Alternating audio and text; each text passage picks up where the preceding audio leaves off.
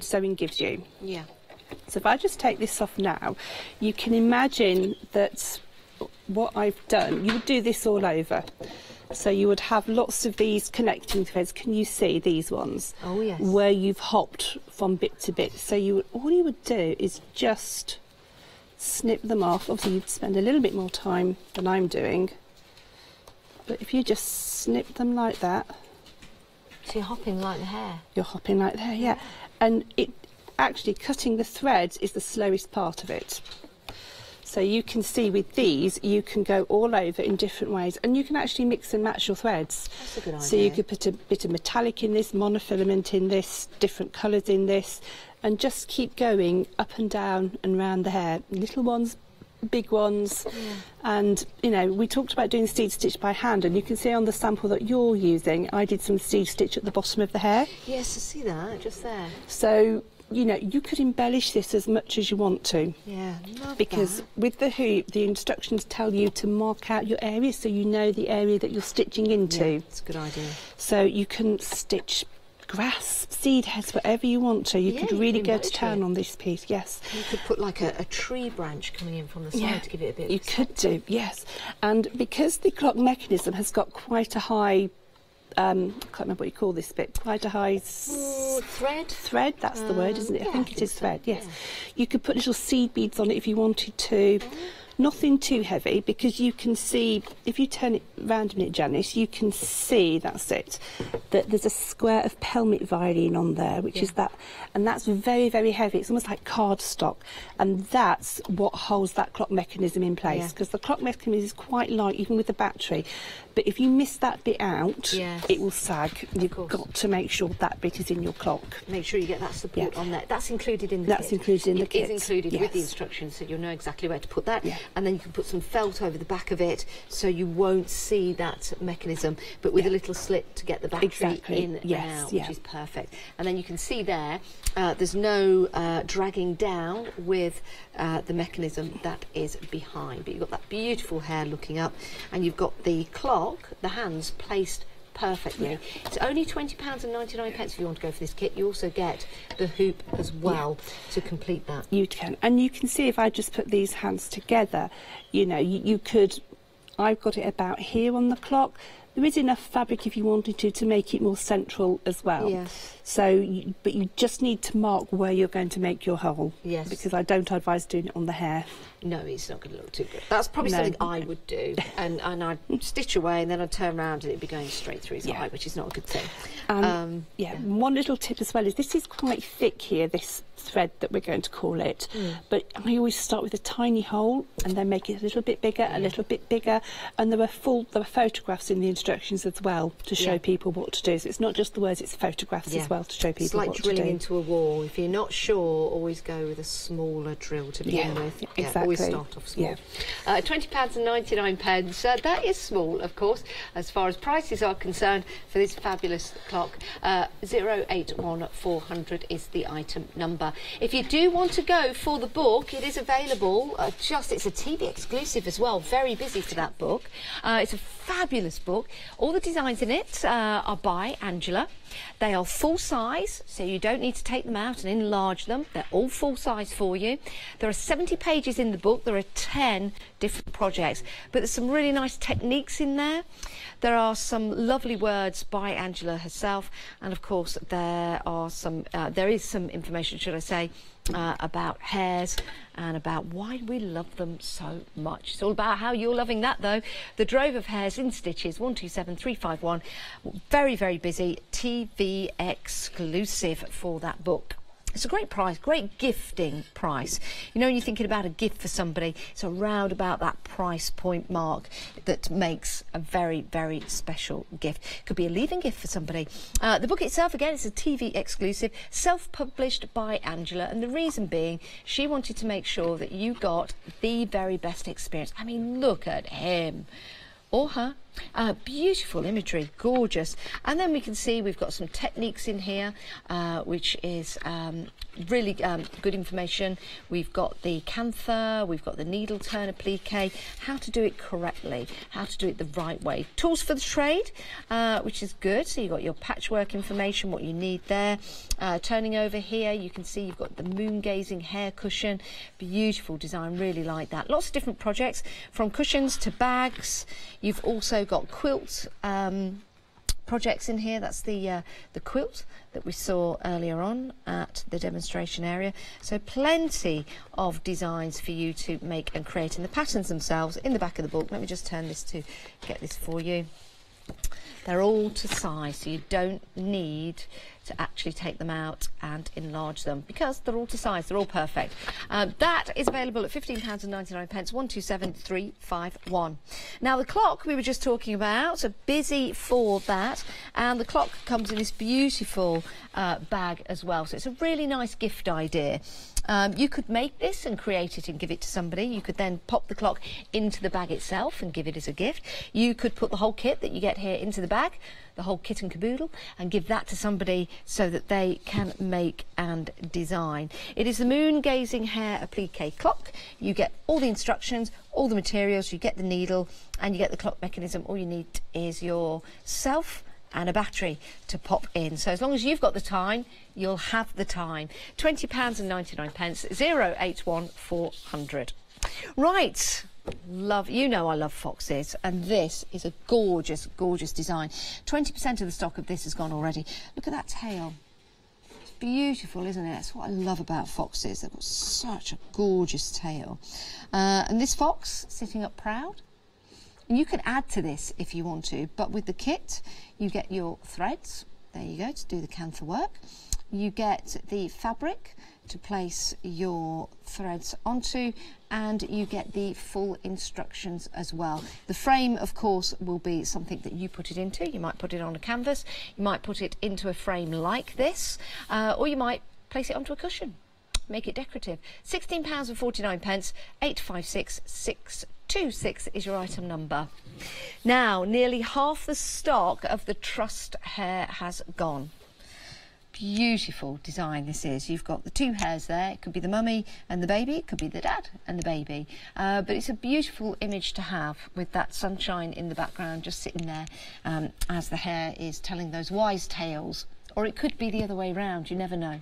You know what it's like in this day and age. It could be the other way round. £16.49. You get everything you need. The needle, you get the threads, you get the fabric as well. So you've got that lovely blue fabric in there, and you've got the white fabric to use, and you've got the full instructions. £16.49.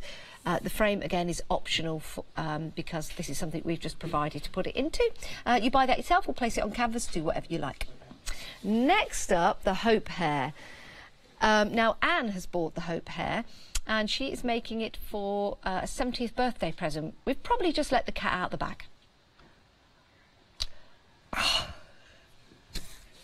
But there are plenty Anns around, I hope. Oh no, there's somebody now sitting in their home going, well, I'm 69, my birthday's next week, and my best friend's Anne. Thanks, Janice. Just look surprised when you get it, okay? Everything is possible, even looking surprised when you get this if your name is, or your best friend is Anne. It's a lovely design, isn't it? Something to have on your wall, something for you to look at every single day. It's on linen as well, and this is something which is very personal to Angela herself. It's gorgeous, and there you go. There's that linen, and you've got the hair, and anything is possible. £16.95, everything you need there. You get the linen, the needle, you get the threads, and you get the instructions, the full instructions in there, and the design to make and create that. 744408 is your item number.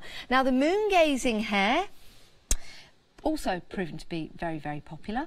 £16.49. 328874 is your item number for this. It's brand new today. It's a lovely design, isn't it? And you've got, it could be the moonlight, it could be the sunshine behind that hair, but this is called the moon gazing hair kit. So I think that really is a lovely image to have, the hair gazing up at the moon. Because as Angela said, in the countryside, you're always near a hair, but you never see them. So it's quite mythical, isn't it, to have them sitting there just gazing up at the moonlight, that full moon. Love that. £16.49 for the whole kit. 328874. Now, over half the stock of the starter kit has gone. You get your fabrics, you get your threads, and you get this fabulous book design as well. £17.49. And inside here, you can see you've got all the information for your stitches. It is your starter kit, as it says, so it will guide you through step by step. And you've got some lovely patterns in there as well to follow. So you've got your hearts in there. You've got your pods, your poppy pods. Love those, such a great image. You've also got your hummingbird, which looks beautiful when you use the threads and the colours. You've got your cat, you've got an elephant in there. Beautiful. And there you go, there's Angela at the back. Lovely photo, lovely photo. If you do want to go for that, very, very busy, 137261.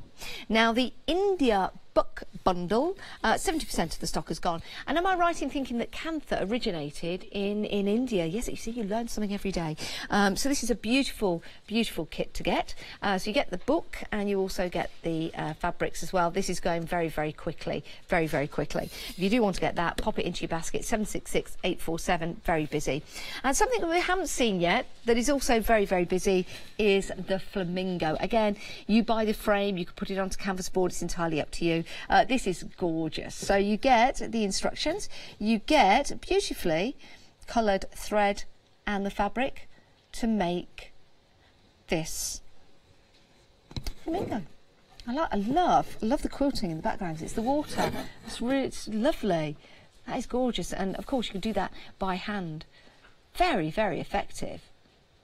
Very effective. And I'll have a question for Angela about that when we sit down. I've got a question, yes. 837962 is your item number if you want to go for that one.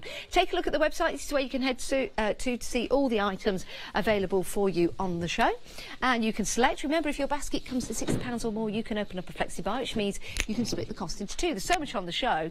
You might just be stocking up your baskets and then see that your basket is now perhaps over £60. That's fine. You can split the cost into two. Pay half this month and then another half in the next month. Now, I did promise I've got a question, Angela, because I love to learn from you.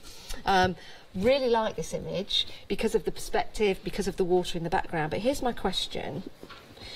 Do you do the water background first and then the flamingo, or the flamingo and then the water background? I do the flamingo, then the water background. Right.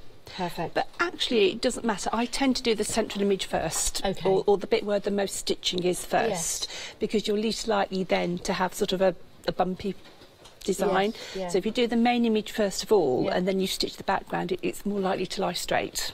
Perfect. So that's what I tend to do. Thank you. I love it. See, it's great when you've got an expert here. But with the water, it took me longer to draw it and design it than it did to stitch it. But it took me about 4 times as long to get it right as a design than to stitch it. Well, you've designed it perfectly.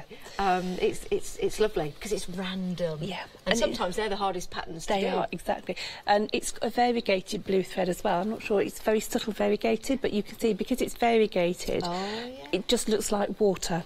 Yeah, you can see that. Yeah, you're right. It's very subtle. You can see. Brilliant. Yeah, so there you go. That there, a bit lighter up there. Yeah, I can see that now. Perfect. Yeah.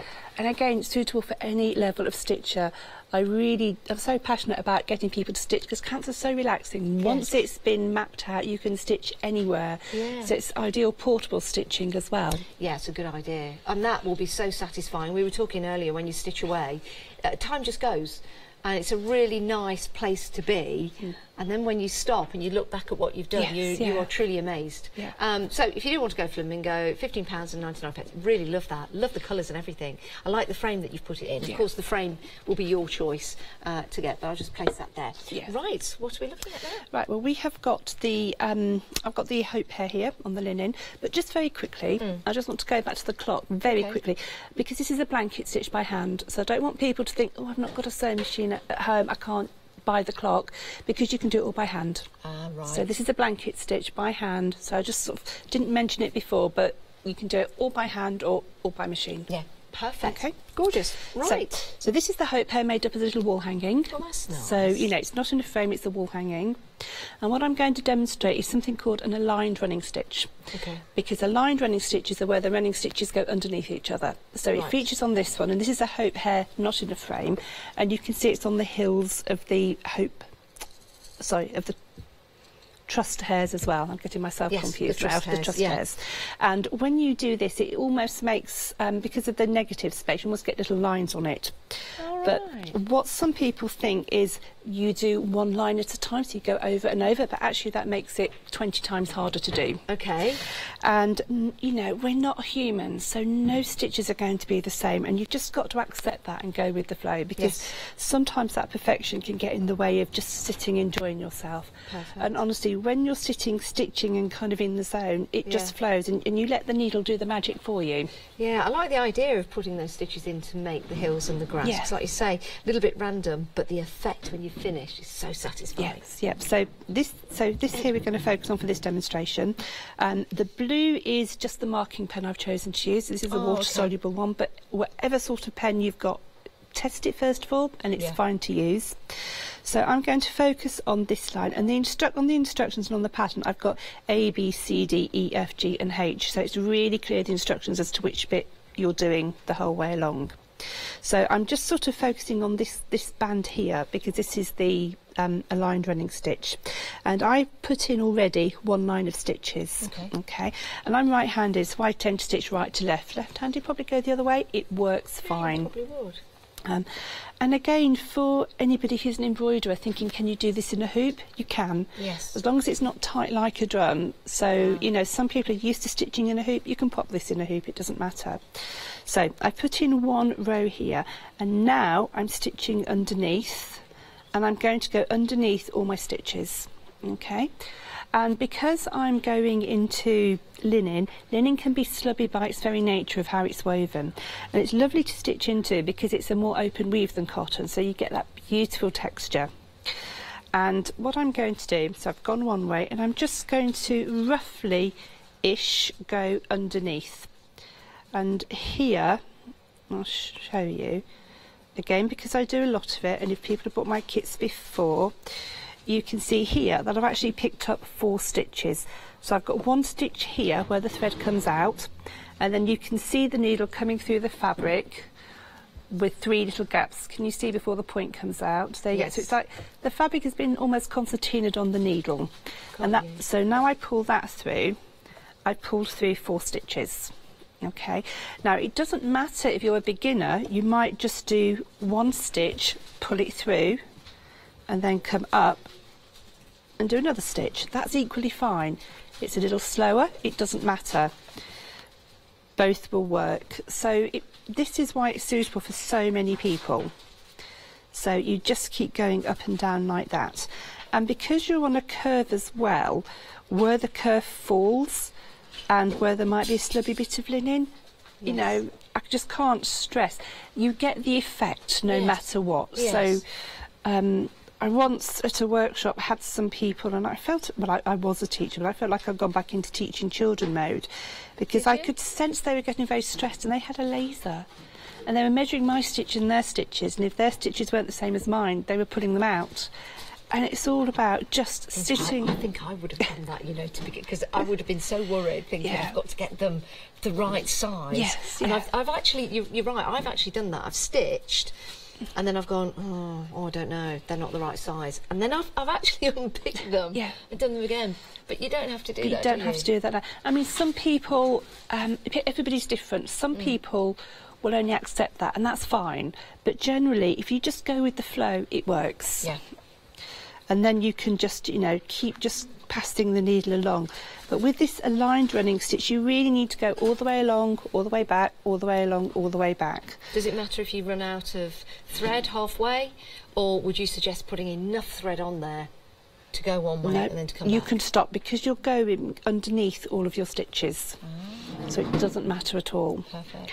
And sometimes with your cantha work, if you're thinking, oh, do I put in a stitch or not? I'd say not, and try it afterwards.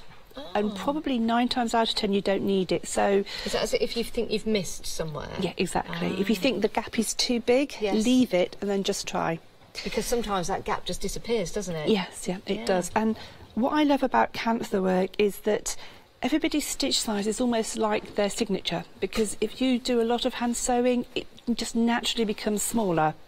If you don't do much, it's bigger, and it's all about you. And that's interesting. if you're lucky enough to see any older examples of camphor work, sometimes you can see where it's been stitched by 4 different people because you've got 4 different stitch sizes. Do you know what would be interesting? If this is your first time at camphor, stitch away, and then maybe in a month's time, stitch away, and put the 2 together and see maybe how your stitches start larger and then get smaller. Yeah. They might not. You might stay with a larger stitch all the way through, and your friend might have a smaller stitch, or vice versa. But it'd be interesting to see your progress and your development through it. Yeah, it would. And you know, when I go out and teach this to groups, I say there's one rule, and people kind of look a bit worried and go. And I sort of say, you know, the rule is don't look at anybody else's stitches, use your own stitches because they're personal to you. Oh, I need to come to one of your classes then. I'd probably break every rule and you'd be like... There aren't any rules. There aren't any rules. But yeah, that is true. That again, that's what I'd be looking, oh, how are you doing yours? But that's the nice thing about camphor. It's your stitching, it's your signature as well. Yes, yeah. And that is a really, really good point. Exactly. We are busy throughout all the different projects. All the starter kit, we're limited stock. We'll show you this on a picture. The starter kit, limited stock for that, Oh, Angela. goodness. Yeah. It's a great starter kit as well. If you do want to grab that, pop it into your basket. 137261, £17.49. We're also limited for the India book bundle. Really like that with the different designs in, Andrew. It's gorgeous, isn't it? Yes. So we're very busy for that. We're limited stock, £15.49, which is a fabulous price point. If you want to start with camphor, if this is something brand new to you, or you want to share it with a friend, get the inspiration from the kits. Yes, yeah, and what those pictures showed was they come with an organza bag. Yeah. So you can keep your project in the little organza bag as well. So you've got somewhere to store your things as well. Yeah, I've thought of everything, you see. All you need to do is think about checking out your baskets, which you have done because the starter kit's just sold out. Oh, has it? Starter kit's just sold out. So just to show you, we'll just show you a picture of that so you know which one it is. That's your starter kit with your fabrics, with your threads, with the book and the organza bag. Yes, that's gone. Yeah. So we're teasing you there by showing you that. It's gone. But the India starter kit is available, so check that one out. Right, so that is the aligned running stitch. Okay.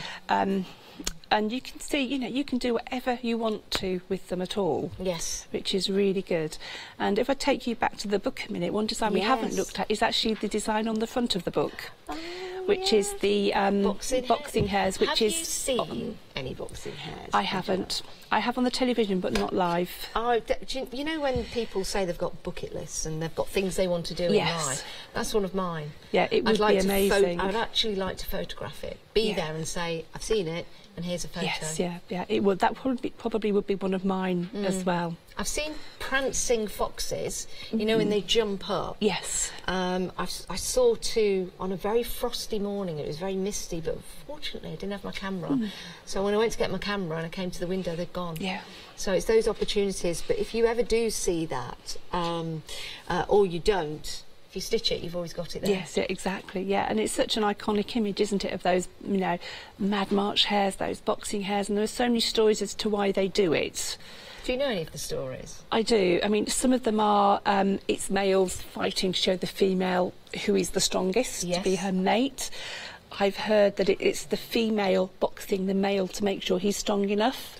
So I've never found out which actually is the correct one, but I quite like that story. So do I. Not that I'm an advocate of you know that, but the story itself. Yes, yeah.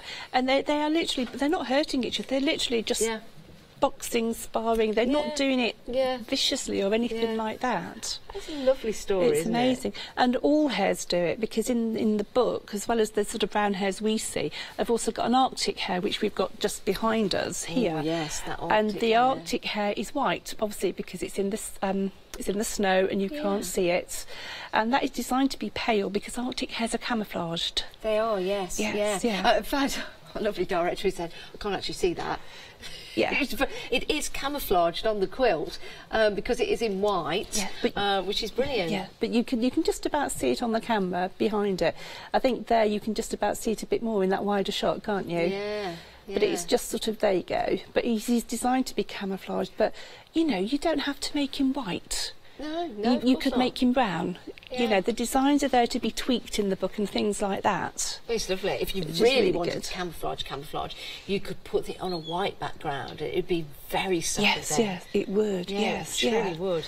Is the pattern for that in the book? The pattern, full-size pattern for that is in the book, yes. Oh, let me see. So you can find him. I'll tell you what, let me get to the end. There you go. There he's you just go. there. So because I'll run you through the patterns that we've got in here, because there are 10 projects. 10, yeah. So when you think about it, when you think about a quilt pattern, you're looking at about £8 to £10 for a single quilt pattern. Yes, and we've got 10 in here.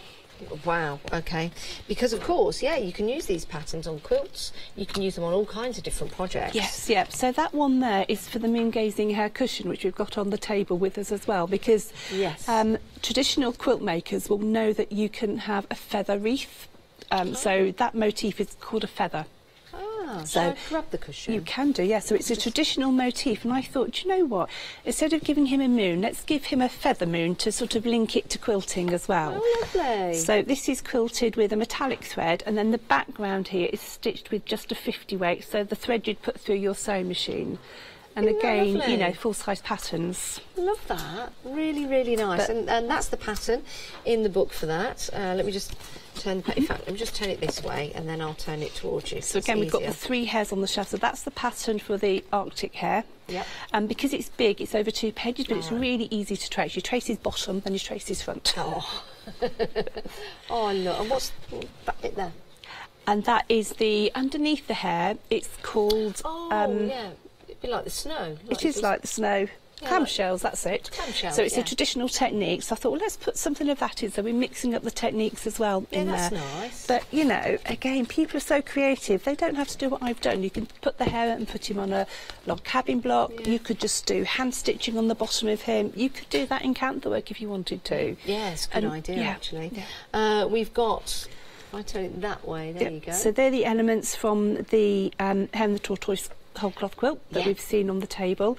And again, you know, the instructions have got how you lay these out. Yes, perfect. And these are all full size, by the way, because, you know, you thought it sometimes is an issue to take things out and enlarge them. Yeah. These are all full size. Yeah. Even the text. So, yes, so you can see with the text there's no enlarging at all in this. No, perfect. So you could mix and match the elements if you wanted to as well, because it's all full size. Yeah, it certainly is. And let me just turn that. So that's the hair for the needle case and the wool penny rug that we've looked at. It's lovely. Let me grab that needle case book. That is beautiful. See that? On that. And again, text is there as well on that. The right way. Oh yeah, that is the right way. There you go. And you've got your needle book there. Because it's in a double. There you go. So they're looking at each other. Oh, that is lovely. It's a fantastic book, and it's proven to be very busy. It's a TV exclusive, isn't it? It is, yes, yeah. And the 2 designs we haven't looked at from the book is there's a stargazing hare, which is just above the Arctic hare. There you go. There you go. So that one is for the book. I think it's more towards the end, but there is a star constellation. Oh, is that? Oh, I'm going to find that. So in the book, the pattern is for the star constellation. It was just after that, I think. Oh, there you go. That one there? That one there, yes. So that is a proper star constellation, and I found some tiny star sequins. So where the dots are, I put some tiny star sequins. So that's just over our shoulder. I don't know if the camera can zoom in on it. It's in the frame, just above that quilt. Is that an actual star constellation? It is, yes. Do you know which constellation it's called Lepus. Is it? Yeah, and it is known as the hare. Or the rabbit. So you can almost make out the sort of ears at the front. Yes. And then the 2 legs and kind of the tail.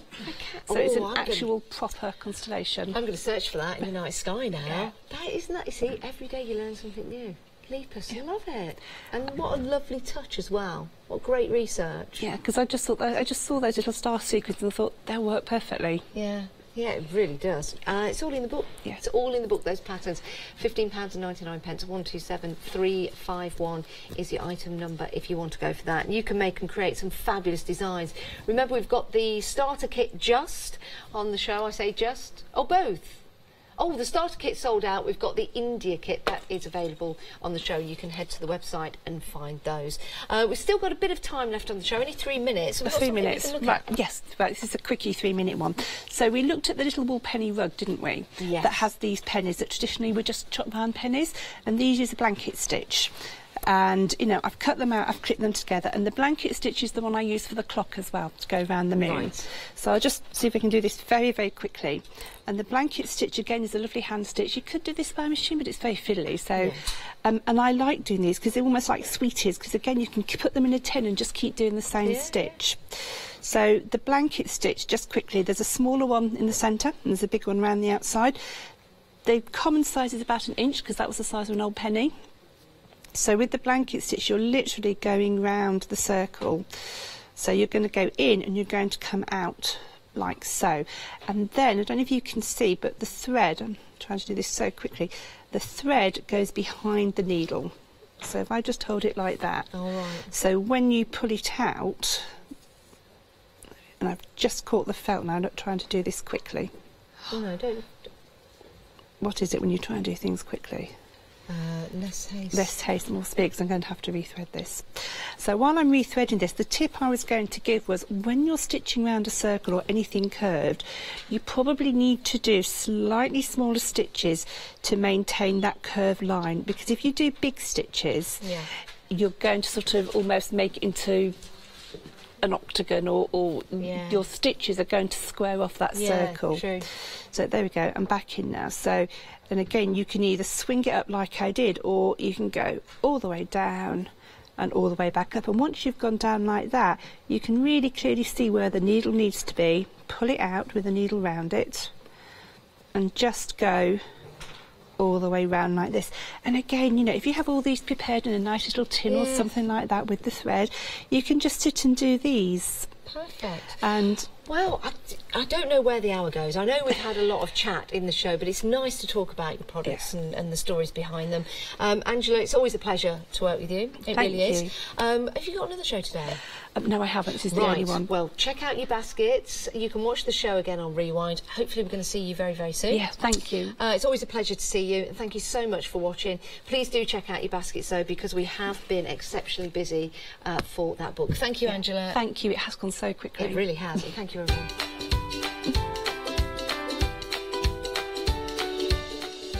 Buttons with Gina B Silkworks is up next. Hot wax and cold gel. Sounds interesting, and it will be. And then there's John Next Door One Day Special.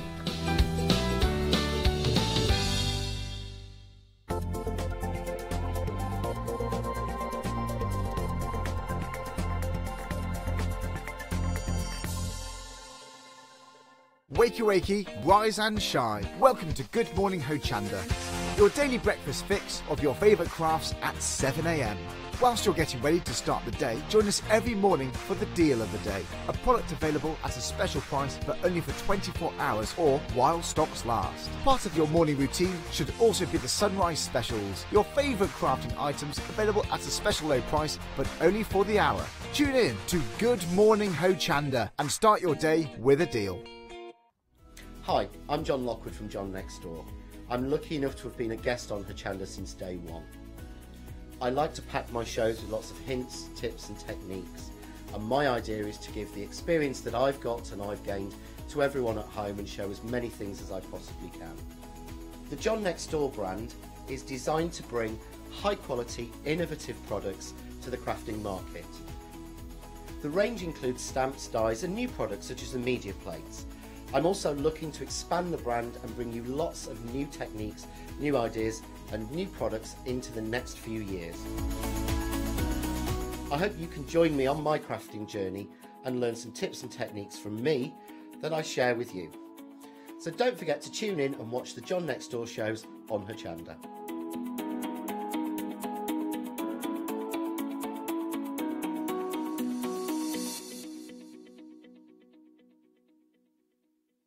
Hello, I'm Hayley, and you might have seen me presenting here at Hochanda.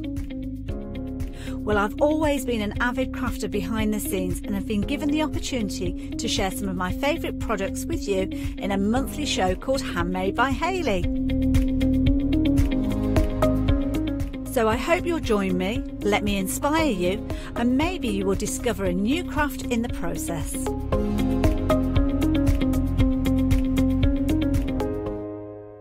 Hi, Hey, I'm Joe from the Mill Shop Online. Welcome to the Mill Shop Online. As you can see, we're a lot of fabric here. We're very passionate about our fabrics. We're one of the largest online sellers in the UK of fabrics for upholstery, soft furnishings, and now the lovely craft market. Whether you're starting out with fabric or you're an experienced sewer, we love to bring projects that every ability can really have a go at. So don't miss the Mill Shop Online shows on Hochanda. Hello there, very good, still morning, it's 11 o'clock, isn't it? I was just thinking, is it 12 o'clock, 11 o'clock? Lovely Gina B's with us, hello. Hello. How are you? I'm fine, thank you. We're just saying, it's been a long time since we worked together. Yeah, very long time. A few years. Just a bit. Now, what we've got for you in this show, I'm looking forward to this actually, I love anything like this. Button making, now you might think, button making? Why do I need to make buttons? These are miniature works of art. They really, really are. Absolutely. And what I love is the history behind them. Yeah. You said to me just before we started the show that you actually get commissioned by museums sometimes, and sometimes film companies to make buttons. That's right. To do reproduction buttons of particular ones for costumiers, for museums. Well, the costumiers use them for all sorts, but yeah, for historical costume, basically. That's one of the big things that I'm known for, is the buttons. Well, maybe it's something you're interested in starting and getting into, because we've got a brand new set today. We did do a show back in January that proved really popular. This set, though, wasn't on that show. It's brand new. Now, my producer, Ross, is going to say, I'm going to call it the new set.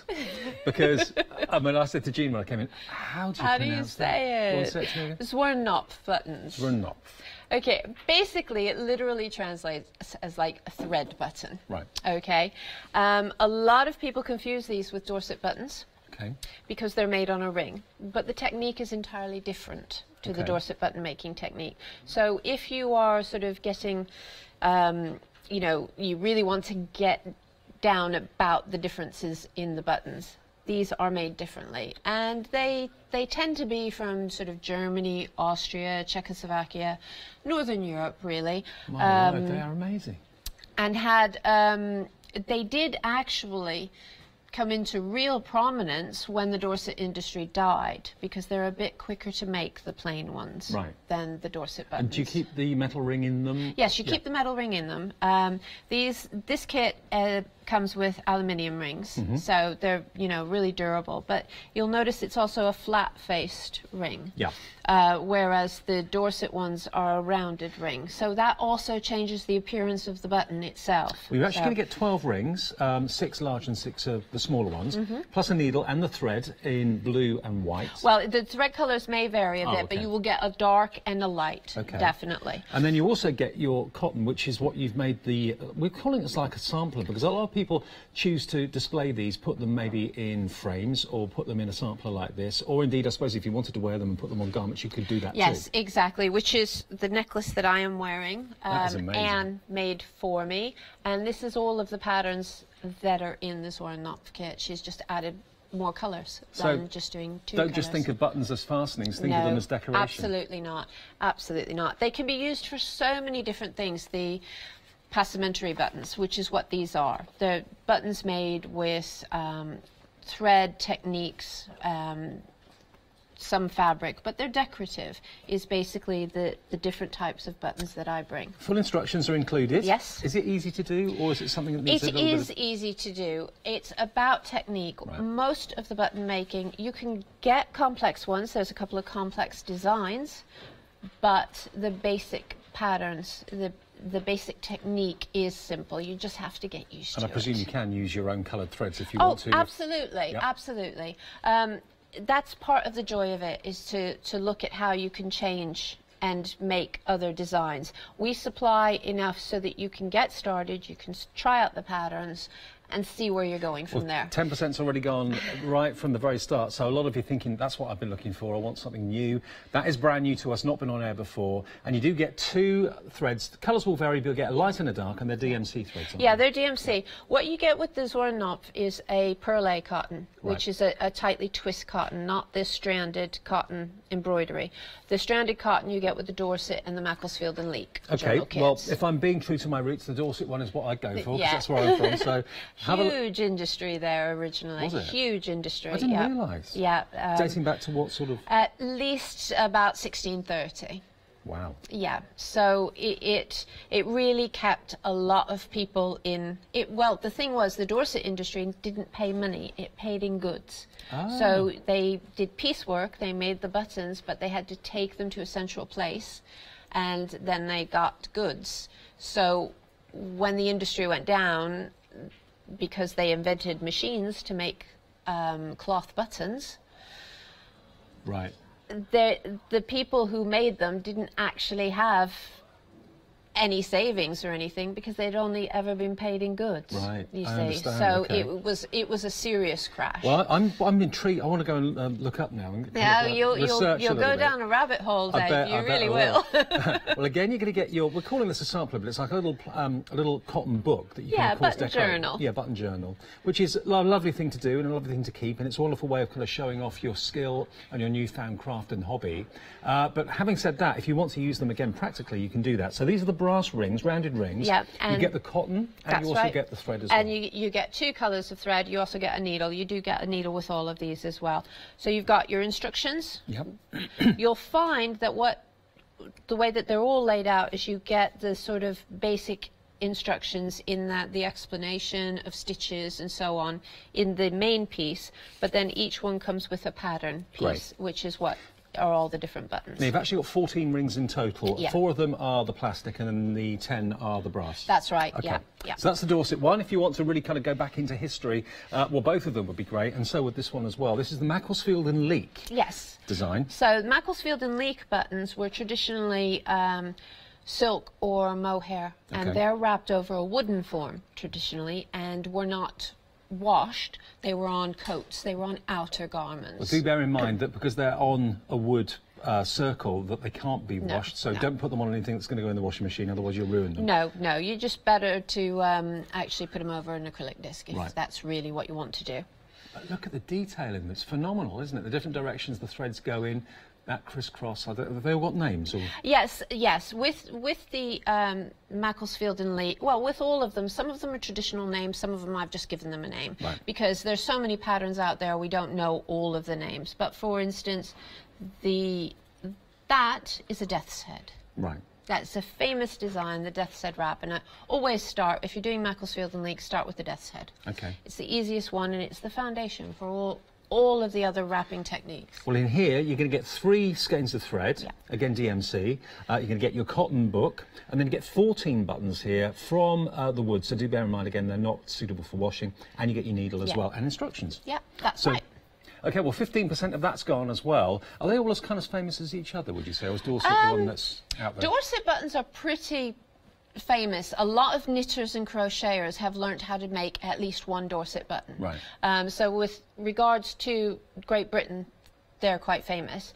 If you are slightly into history, a lot of people know what the death's head is. So that goes into sort of that realms, because that was a really popular, 18th century was the height of that industry. OK, more to come. It's difficult, so we want to find out as much about each one, but we want to get through everything as well. This next one is the Yorkshire. The Yorkshire button. OK, Yorkshire buttons are, with regards to traditional buttons, a little bit of an anomaly, in that we don't really know where they've come from. They seem to have appeared sometime in the 1980s. Oh, that recent, late, yeah.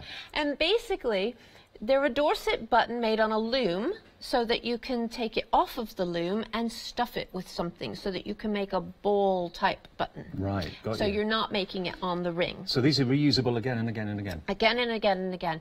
The interesting thing is that a couple of the patterns you do see from the 16th century. Right. We don't know how they were made. They may well have been made on little looms, but they're the same sort of design. But look, the potential for this, because it's not a disposable, you're using the templates over and over and over. Yeah. You can make these little gorgeous lightweight earrings.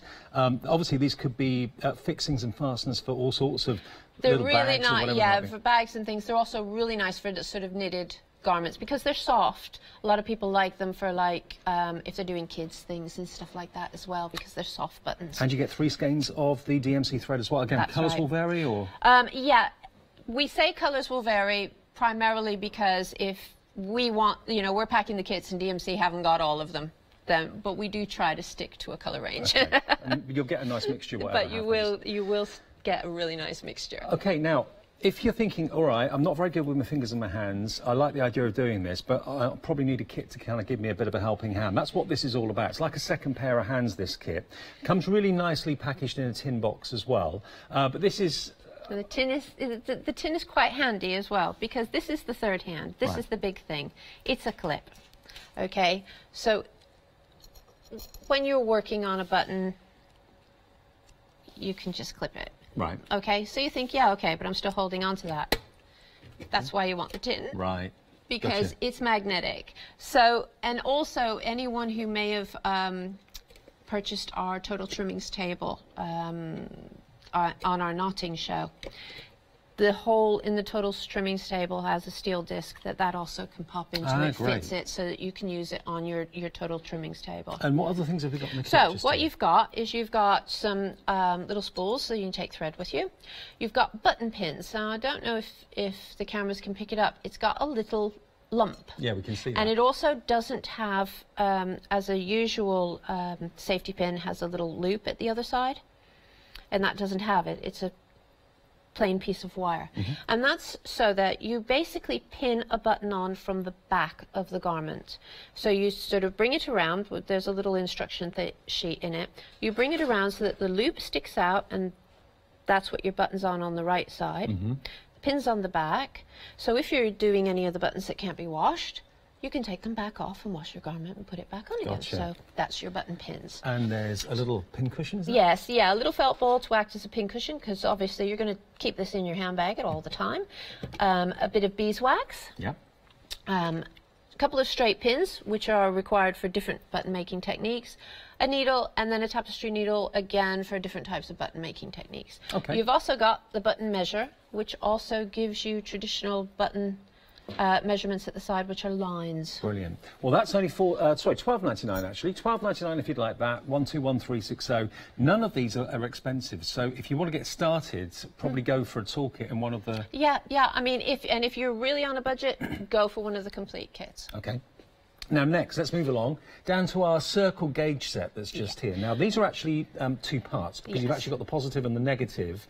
Tell us about these, Jane. Okay, so basically these have been marked out with notches for divisions. Right. So if you're making, for instance, a death's head button, you will need to quarter the button mold. Now, you may wish to do this by eye, but you want to be more accurate if you're making sets. And so therefore you can place the relevant one either above, or place your button on top of it, or put it inside of it, so that you can mark off your divisions. And I'll show you how we're using it on a ring. And it's particularly good when you get into the sort of, especially the odds, because if you want 5 divisions, how in the world do you do 5 divisions evenly on a little thing? That's where the odds come in really handy. So you've got the odds and the evens. Yeah, right. But you can use that as well. If you're doing embroidery, mark off your divisions and do your lazy daisy stitch for your flower perfectly evenly. If you're doing kansashi, which we bring sometimes, you can place petals neatly. So it's got a lot more uses than just button. Positioner. That's right, yeah, so that you can mark out the gauges, because you'll center that up, and then you'll be able to mark off your points and the ones that you want. Good. Now, another thing that you may well find really a godsend to have, this is Gina's book that's been out for, when did it come out? Oh, it's been out a little while now. Right. Yeah, I've got a new one coming out we're launching it here in June, at the end of June. Great. But if you are looking at this hobby and looking at this craft thinking, do you know what, I really fancy getting into this, this is a great book that will show you all sorts of tips and techniques. All sorts of different buttons, not just these. You've got crochet, you've got lace, you've got knotted buttons, you've got a little bit of everything to really just get you started making buttons. And there's some complex designs in there. There's some simple designs, all sorts. There's over 100 designs to get your teeth into here, which is exciting. If you're looking at this thinking, I never even realised that we could do things like this. You could do that many buttons. Yeah, exactly. Well, there it is. And look out for the new one coming. And there's even more. Yeah, end of June. Okay. Yeah, we're going to launch it here exclusively. Well, get that today. It's only $19.99, and then look out for the new one coming in a month or two's time. And that won't be a repeat. It'll be in addition to. It's a completely different book altogether, fabric buttons. Right. In June. Brilliant. So. Now, what about Now, this is going to appeal to those of you that love the buttons, but also those of you that maybe aren't really thinking along the button line, because shadow boxes, everyone loves. These are more shadow plaques than shadow boxes, so that they're slightly shallower, but they're a perfect way of displaying the buttons that you've put together and you've created, because they are miniature works of art. Yeah, they are, actually, and I think that is the one thing that a lot of people really like, is that you can sit down, you can make a button. It is a work of art. You have completed something. It's not one of these big projects, you know, that takes you have to sit down and work on it for the next month. You've done it. You've done one little button, you're proud of it. I think it's a bit like parchment, because it's got such a history and you're keeping it alive. That's right, yeah. I think that's what a lot of you maybe are interested in. And then you go off on your own tangents as well, you see, because I think once you start making them, you then really enjoy experimenting. Now, the stock on this, we don't have as many of these as we'd like. 40% has already gone. You've also got the positive and the negative parts to it too, haven't you? Because you can use those to build up height. You use them for your other mixed media as well. I mean, I like them to add height to the different pieces and bring out parts when I'm using them, but I mean they just work great as little tags and things like that as well. So well, yes, this is going to sell out any minute. £9.99 new today if you would like those. 247891. And if you like those, the chances are you're going to like these as well, because these are slightly smaller but the same sort of concept. They are the shadow plaques, but you're going to get a square. Actually, you're going to get two squares. Two squares and two circles. But slightly different size apertures on them. Yes, yeah, different combinations. And again, you've got all these other extras. All of the bits, which is again, you see, that's where you can add the height and change what you're bringing. Very nice. Yeah, just by building them up. Okay, well, all four of those, plus the extras. For £9.99, 978810, you write a number. We've done the counter in about 15 minutes. That's not bad. OK, let's have a look at the website, because there was a lot to get in. Yeah. Here are all the kits that you can go for. There we are, look. You can see everything at hochanda.com. Why not make buttons for maybe you've got a special outfit, maybe you're getting married, or you've got a waistcoat and you're the bridegroom or whatever, or you're thinking along those lines, that you want to have something that's not just mass-produced plastic buttons on it, that's got something that's got history. You can colour coordinate as well. You know, these are little treasures that you can wear. Buttons don't just do a job, they're decorative too. And exactly. I mean, so many people actually buy plastic buttons to embellish their work with. Why not also make the buttons something special? And I think that's what a lot of people actually do use them for. Now, the new kit, remember, say that name again. Zwernop. Zwernop. A third of that stock has now gone, £14.99, and these are... And that's hoping I've said it correctly myself, not being German. And these are, well, German, Austria, that sort of area. Yes, really, yeah, right? Northern Europe is tended to use this technique to make the buttons. So what I'm going to do, the first thing I'm going to do is I'm going to show you marking off. With this particular ring, it does fit in the aperture that I need to make the divisions that I want for this. But if they don't, you can always use a different size above and use a pencil. You can use a much smaller one, put it inside and mark. So you can pretty much figure out where you're making your marks on all of them, depending on the size, which is why we've got the different sizes. The odds have a notch, but they also have a half. So like that's 5 if you count the notches, but if you count the halves, then it's 10. Right. So that just opens it up a little bit more, because with some of the wrapping techniques you'll want 5, but you'll need to wrap 10. I won't confuse you with that at the moment. So I'm going to do a Zwernop button. So I'm just going to make a little mark, and I'm using a felt tip just so that you guys can see. Do you normally use what, a pencil? I would usually keep it as light as possible, but definitely use something permanent so that you don't mess up your threads. So we don't need that. Just give that a little dry. Now, first thing I'm going to do is a dark thread. I'm not taking it off of the spool. So if you have the Zwernop kit, the first thing that you need to do is take those skeins and wind it into a ball or onto a spool or you know, a thread tidy, simply because you will use it, most of it, direct from it, and that saves you a lot of thread. I'm going to hold the thread towards at the back. I'm just going to hold it steady, okay? And then the instructions say lay 10 for 20. Okay, so basically I'm going to lay 10 wraps. A wrap is from the bottom to the top across the face of the ring. 20 is the number of spokes. So spokes are counted from the center out. Okay, and that is all explained in the instructions. Okay, and I then say that I want it to be 2 ends. So 2 ends is 2 threads laid side by side. So 1, and you wrap and then rotate anti-clockwise. 2. You think it being a metal that it would slip, but it seems to kind of... With the flat, it doesn't. Right. Okay, but with the rings, it often can, the rounded ones. You've got beeswax in the tin. Rub a bit of beeswax on it. It'll act a little bit tacky and just help to stop the threads from I thought slipping. the wax would make it slippery. No, because it's beeswax, it's not a silicone. It actually gets tacky when it gets warm, and you can warm it up and get it a bit tacky, and you can press the threads into it, and it's really helpful. So that's it's all right. Just realised I'm going to have to do a few more, because that's 1, 2, 3, 4, 5. Yeah. That would only be 10. So because I've marked out for 5, the 5 division and the 10 all the way around, but I want 10 wraps, I need to do 1 in the middle, okay? Okay. And that's all you have to do. And that's why the gauges come in so handy, because you don't have to measure the center again. You can keep increasing for gauges that you don't have. Right. But it helps keep everything in line. So that's 3, 4, I can imagine it's quite 5. relaxing, isn't it?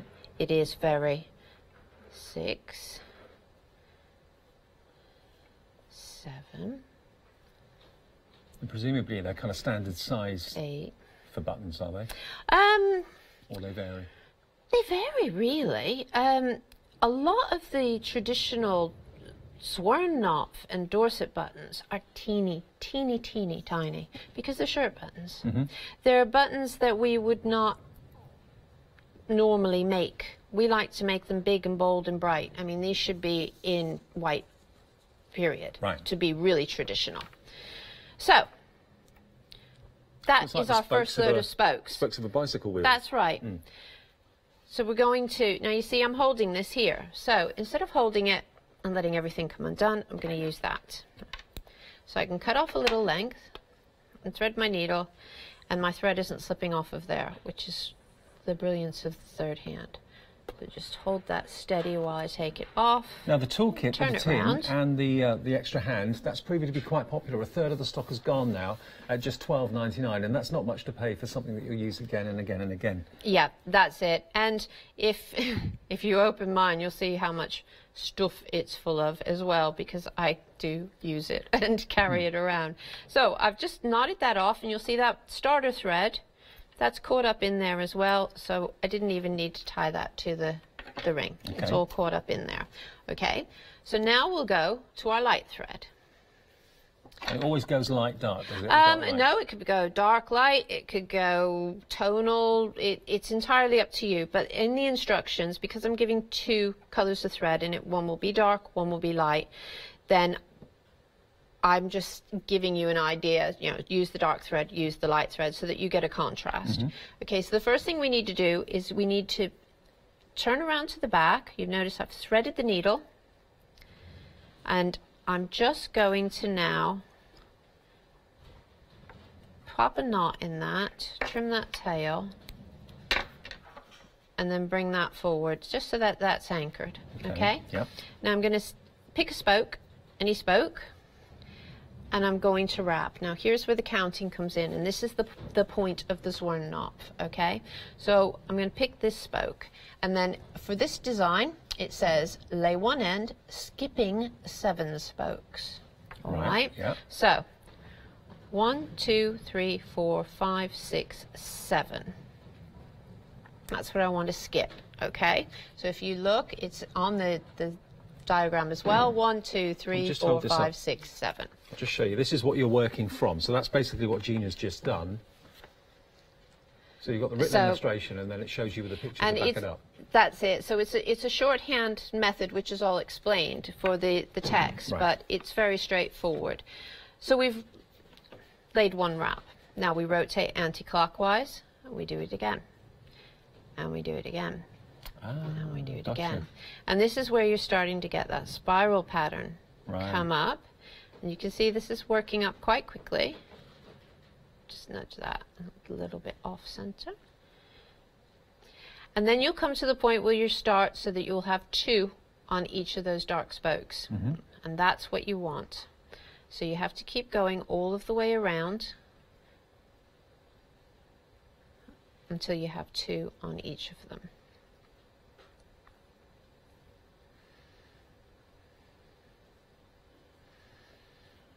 Do you do this in front of the TV of an evening? Or do you, yes. You don't have to have silence to concentrate to count? No, not at all. I chat all the time. I make buttons all of the time. You don't want to see the table next to my armchair. So many bits of thread. You'd think I had another multicolored dog, not just my Jack Russell. Oh, honestly, it's something that drives my husband crazy. Has he got one of your buttons on his jacket? He had a woven collar made from this morning's show, that's for sure. And then I'm just going to fasten that off at the back again, a little knot, just to secure it. So we're getting there. We got something pretty cool. Good. Yeah. Okay, and now you do the filling. Now the filling part, we do need to have a length of thread. You don't want it too long, but an arm's length tends to be what I work to, and then if you need to add more, you can. Just move that out of the way. So we thread the needle. If someone's looking for the easiest buttons, if they're starting out and they're a real novice and they're thinking, oh, I don't know if I can do this, which of the sets would you recommend?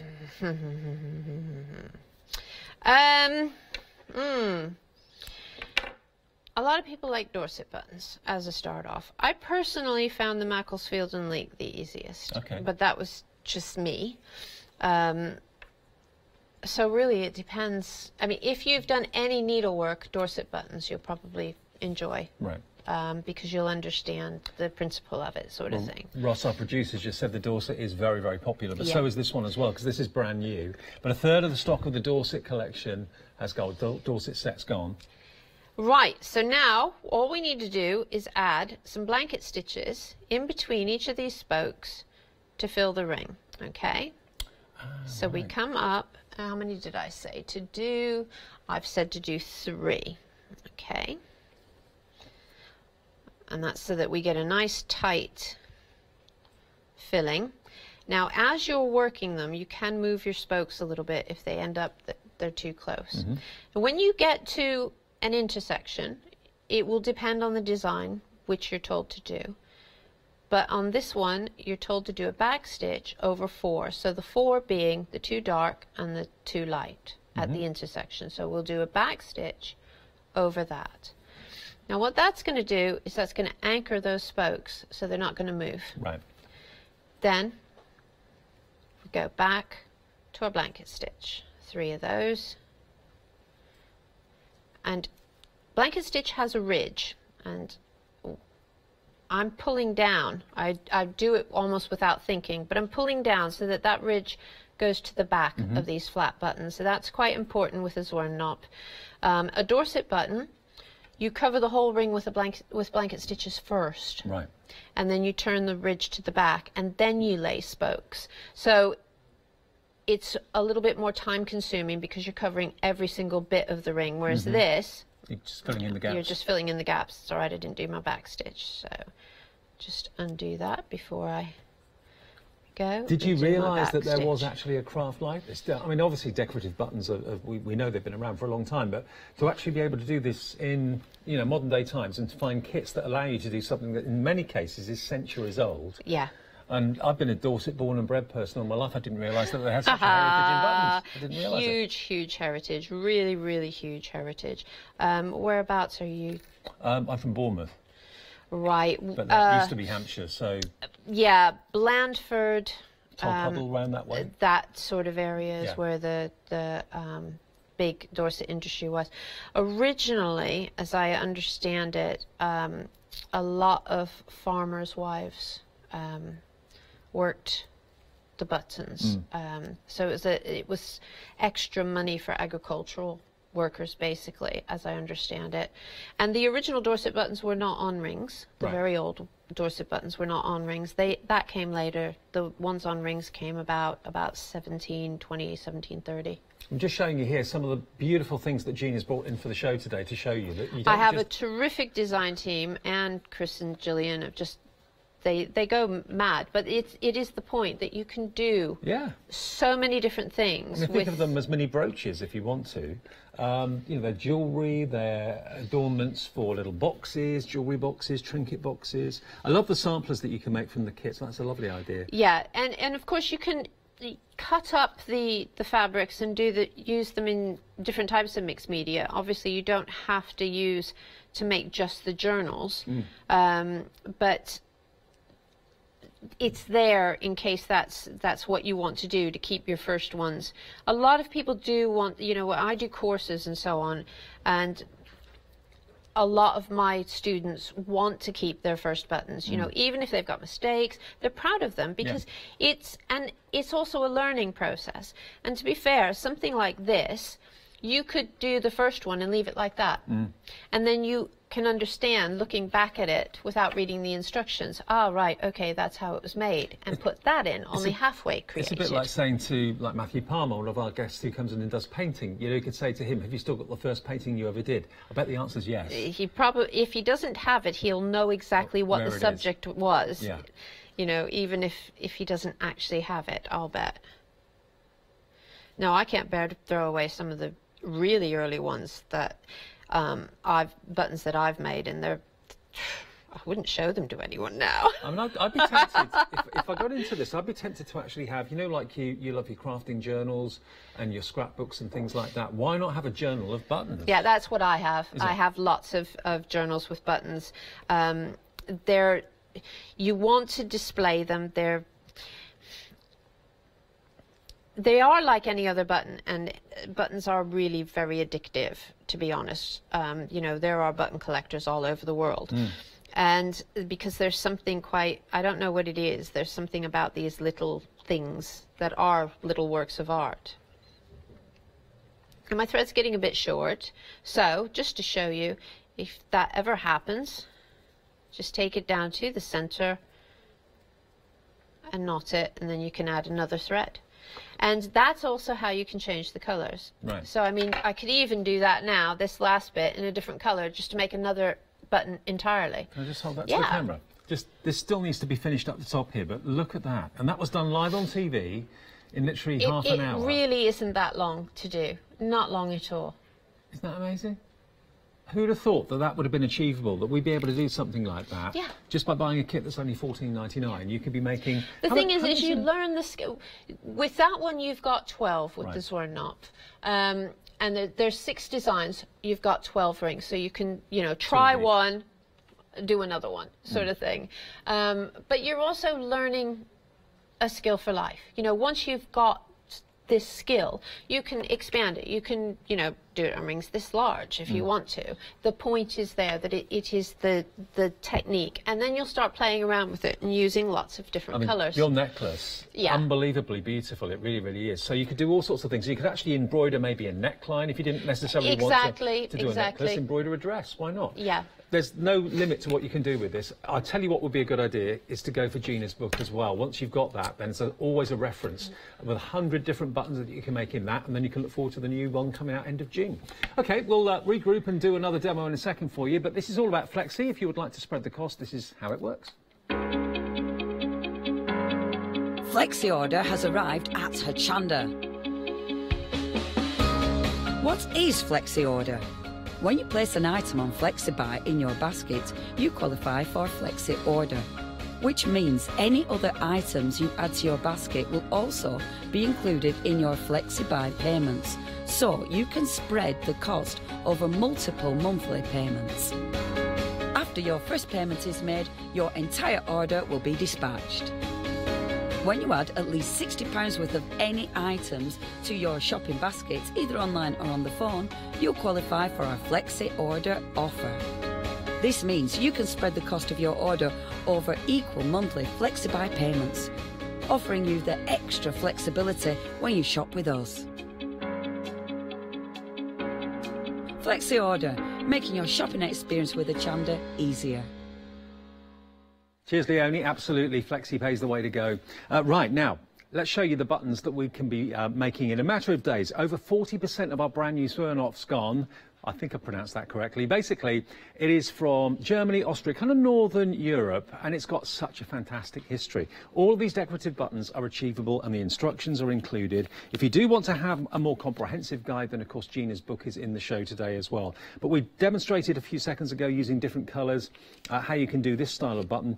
If that's inspired you, and that was done literally in half an hour with Gina chatting to me as well and stopping and starting. So these are achievable miniature works of art. You're going to get a total of 12 of the aluminium rings, and they stay within the button. They stay in the button. You don't take them out or anything like that. 2 skeins of yarn from DMC as well, and also you get your cotton printed fabric, which can be a beautiful reference or a swatch or a sampler, call it what you will. It's just a lovely kind of keepsake, to be honest with you, and you can also use it as maybe a needle organizer at the same time if you wanted to do that. So that is the new one today, $14.99 if you like the look of that one. Now the next one, the Dorset buttons, which have got such a great history and heritage, lots of you going for this. This has actually got the brass rings to it and 4 plastic rings. So you've got, is it 10? Yeah, 10. Yeah, 14 in total, 10 brass rings and 4 of the plastic ones. Then you're also going to get 2 skeins of yarn again, a pink printed piece of cotton this time to make your sampler, if you want to use it for that, and to give you an idea of the sort of buttons that you can create. And the lovely thing about the nowadays is going on the internet, you can do your own research. Just put in a search bar somewhere, Dorset buttons history or something, and it'll all be there for you. And I'm going to do that after the show because I'm intrigued. I didn't have any idea that the part of the world where I was born had such a heritage with handmade buttons like this, and them being paid in supplies rather than financial. But aren't they lovely? How to do all of those is in the instructions. And then we've also got down here the Macclesfield and Leek. Now this is the one that out of all 3 of them, Gina recommended would be possibly the easiest one. That's what she found was the easiest to do out of all of them. And you've got 14 discs here, 10 large and 4 smaller. These are wood, so they actually stay within the button. So obviously don't put this on something that's going to be washed because the wood would perish. You're going to get 3 skeins of yarn, the Macclesfield and Leek embroidered or printed cotton, which then becomes, of course, this fantastic sampler. And these are the Macclesfield and Leek buttons. Very different to the others. Very traditional, very beautiful. There's like a plait. This one, what was that one called again, Gina, that you said? Death's Head. The Death's Head. There we are, look. We have no idea why. No. Who knows? But maybe you know. $14.99 the price, gets you that kit, and they're all proving very popular. Lots of you have gone for all 3 of them, actually. OK, now we're going to go on to our Yorkshire button kit. Now, this has got the reusable cogs. So this obviously allows you to wrap the yarn round to create these wonderful buttons here. Now these are actually quite modern. 1980s is what Gina was saying about these, but they make wonderful quirky jewellery, they make wonderful fastenings maybe on bags, tablet covers, things like that, just keeping your earphones nice and safe. You can call them an earring, like an earpiece tidy or something like that. You can use them in all sorts of ways. But the great thing about this is these are plastic reusable cogs. So you're going to get 2, 4, 6 of them in different sizes, so you can just build up a collection of these fantastic buttons. That's proven popular as well at $14.99. You've then got your toolkit, which has got that extra pair of hands. 2/3 of the stock of this is gone. You're going to get your beeswax, which, as Gina said, isn't going to make the rings slippy. It's actually going to have the opposite effect. It's going to make it a bit tacky, so it holds onto the thread. 2 bobbins. You've got your kinked safety pins there as well, specifically for button making. A little well, I suppose it's like a little mini pincushion pinball, and you've then got your that needle there was, I've forgotten what that's for now, that one. What was that one for, Gina? Tapestry needle, isn't it? Yes, yeah. It's for if you're using thicker threads or braids. And you've got your button measure as well. Brilliant. In the tin, which doubles up as a fixer for your pair of hands. There we go, look. £12.99, 121360 is that item number. Then we've also got your odds and your evens for marking, of course, when you're doing wrapping your thread around your discs. You need to make sure that you're getting them evenly spaced, and that's what this is all about. The circle gauge set, one's odd, one even, and that's £17.99. And you've got the positive and you've got the negative with those as well, so you can use both of them. Then we've got Gina's book, which is just fantastic. It really is. I mean, look at all the buttons on the front cover. All of these, I would imagine, inside you'll be able to do. There's 100 designs with full instructions and blown up images and illustrations as to how to do what you want to do. And remember, Gina's background, not only does she do this for fun and a hobby and her business, but also she gets approached by museums. She's also been approached in the past by films for costume as well, where things have to be very traditional and very accurate and historical. So it really is something that you can get your teeth into and do a bit of research on, and maybe wear what you make and transform a fairly dull button on a jacket or a waistcoat into something very special. Make it something you're known for. 311298, your item number, that's £19.99. Then we come on to the MDF. Now, have we got any of these left? Oh, half the stock of this is now gone. Now, these are actually shadow plaques. So shadow boxes normally have got a lot of depth to them. With buttons, obviously, you wouldn't necessarily want to have the depth because you wouldn't be able to see what's in them that easily, but too much shadow. So you've got here a nice shallow area that you can put your buttons on. It is in separate parts, so if you want to use them completely separately, it's entirely up to you. But all these elements that have been cut out to make the aperture, you've got those in the kit as well, so you can incorporate those in your designs too if you want to. I could put those four together to make a completely separate circle, which, you know, you've got positive and negative, so you get twice as much out of it, really. So that's £9.99, gets you the whole two sets of those, 247891. And then finally, we've then got our shadow plaques in a set of 4. So you've got 2 squares, which have got different cutout apertures, those 2. And then you've got 2 circles, which again have apertures, but these are, again, different sizes.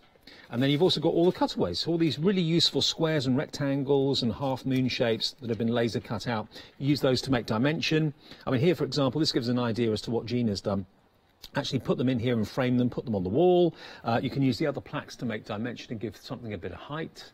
£9.99, the laser cut frames, you get all of those pieces. It's 978810. Now, we do have queues on the phones at the moment. If you could use the website, that's the best way to avoid the queue. Hochanda.com. Oh, that's new. I haven't seen that before. So, yeah, Hochanda.com. All the kits are there. And, of course, you're watching us live at, what, 20 to 12. I dare say this show will be repeated at some point as well overnight. But if you're watching us live, those are live stock updates for you. But the button book, get that now, and then watch out end of June when Gina will bring her latest one. It won't be a repeat or anything of that. It'll be a totally separate book that will back up the first one. So it's all there. Good. Right. Half the stock of the new set's gone. Oh, lovely. Thank you, everyone. Go on, Ross, say it. Say it.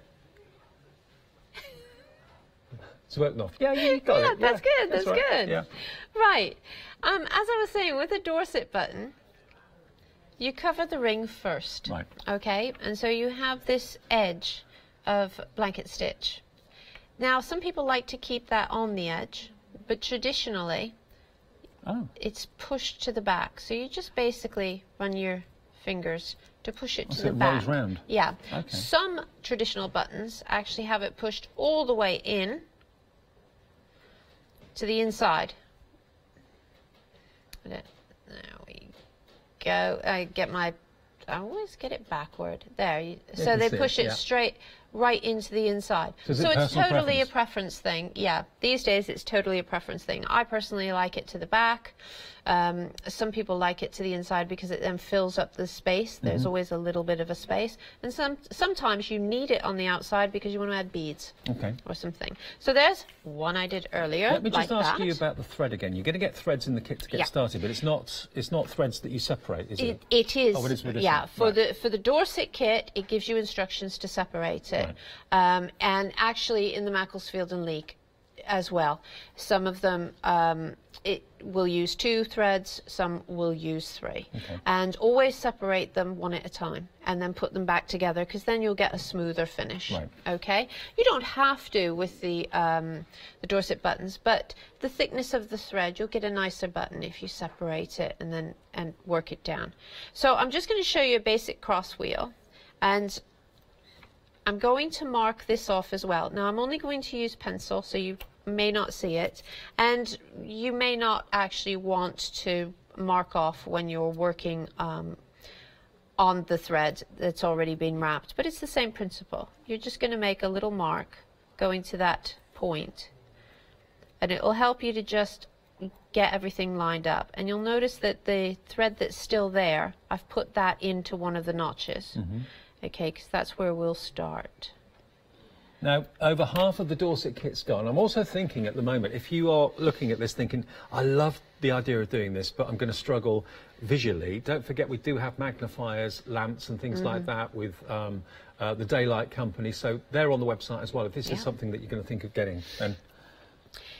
So, we're going to, the thread is at the back, we're going to wrap over the front from bottom to top, okay? And I'm going to do, 6, all right? Now you'll see that there's a bit there that goes a bit, it's not in line. So now we need to do a few cross stitches at the center, just to bring those all in to line. Now with the Dorset, the basic Dorset cross wheel, and just use your needle as you need to. You see it's going to go a little bit weird until you've actually gotten those lined up. You can do a lot more spokes. For time, I'm doing less. So you do, what, 2 cross stitches or 4? Basically what you need, I like, because this is the spacing that I'm doing, and they're quite far apart. Normally I would do 3 wraps for 6, only on something much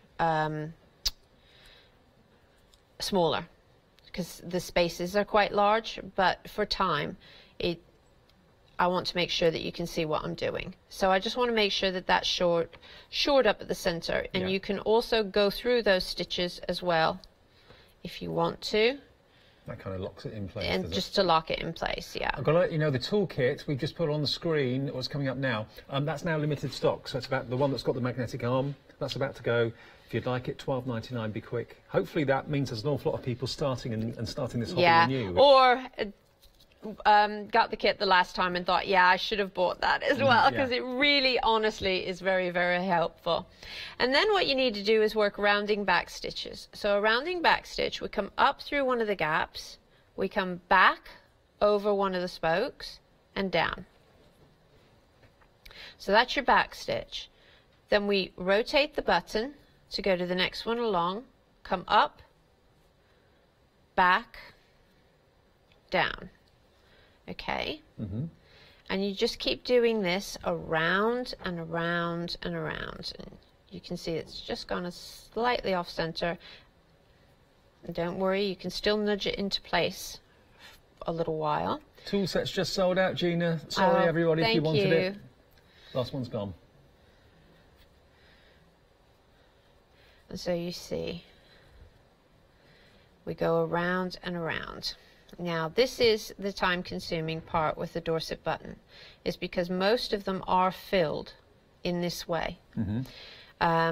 They're either filled with rounding back stitches, or you put more spokes and you work over the top of it to create a flat surface, or you work over 2 or 3 of them to make the different designs. But basically, that's what you do. It may take a bit more time, but it's actually not hard to do, is it? It isn't hard at all, and that's why I said that's why a lot of people tend to like this. And if you start your first one, you do use thicker thread, then obviously it's made up a lot more quickly. Sure. So you can see it's starting to build up, and you can see that a wheel is forming at the center. Sure, you can see it. Okay, and basically what that is going to end up being is it's going to end up having a ridge. That's one that Chris did. And so it has a ridge at the front. Another one with, here we, unfortunately it's underneath all of the others. I can lift this up though. That one there, yeah? Yeah, that one's got, the bottom one is actually the one that we need to look at. That's the one. And you see how the ridge fills out, and that is where the rounding back stitch comes in, is because that's forming the ridge of the spokes of the wheel. And so you can see the more that you have, the more spokes that you put down, Imagine a blouse with these for buttons. Wouldn't that be amazing? They are lovely, and you see, originally that's what they were for. Right. They were white, and they were for whites, so they were for shirts and things like that, that went through, that could be washed and go through a mangle as well, hence the metal rings. Much, much finer metal rings originally, and I mean, honestly, they're this small. Original Dorsets, they're teensy little things. Maybe you're actually going to be making yourself some blouses, something in linen maybe, and you can, with your machine, actually adjust the size of the buttonhole. Exactly. They are great for shirt buttons. I often use them as shirt buttons because you know, depending on the materials that you use, you can wash them. I would always say that with the brass, for instance, careful of detergents. Right. Some detergents can make the brass go a bit funny. So always test one. I have a face cloth that I stitch buttons onto and throw it in the washing machine and see how it handles. And that's a great way to test materials. And obviously this is a cotton thread, so it will wash. But if you're using sort of any of your hand-coloured threads or something, then obviously you don't want to just throw them into the washing machine. I mean, if it were me, I'd be up in my wardrobe right now looking at blouses or shirts or whatever that I've got that I'm thinking of getting out for the spring or summer, or ones that you've just bought maybe for the summer season, thinking, well, I don't like the buttons on that. Most buttons are ugly, aren't they? Yeah, most modern buttons are ugly. And one of the nicest things, I mean, something that I love to do, is I'll do the wrapped buttons, the fancier, the Macclesfield and Leek buttons, for instance, and a plain black winter coat. And you can put different buttons on every day if you want to, because you use the button pins and just pin them on, and you can have bright, bold, crazy buttons if you want, or you can have, you know, sort of subtle here, ones. Union Jack, for example. How patriotic is that? There's actually a black and white. Oh, there's one here. Didn't realise. Yeah, that's the Macclesfield and Leek, yeah. It's the same wrapping style, and so Chris put one of those on. Chris loves the Union Jack, but that's in the book. The instructions for that are not in the kit. Right. But it's the same wrapping style. So once you have made a death's head, you will understand the principle behind making the Union Jack. Like this one here, for example, no colour on it, just like a natural. I love that. That is an original button found in a castle which dates to the 15th century. Wow. And you could do your own recreation of that using just a very natural coloured thread, and that would look amazing. Just on I'm just thinking like a linen shirt or something with a button like that would look absolutely superb. They also make great cufflinks. You can link two together and make a cufflink. I love the fact you've included photographs of the originals as well. Yes, yeah. It helps, I think, to know when I'm referring to it. It's interesting to know, especially when I think a lot of people study costume, but they don't actually study the trimmings. Period. And the trimmings often make it, don't they? Exactly. That's the whole thing.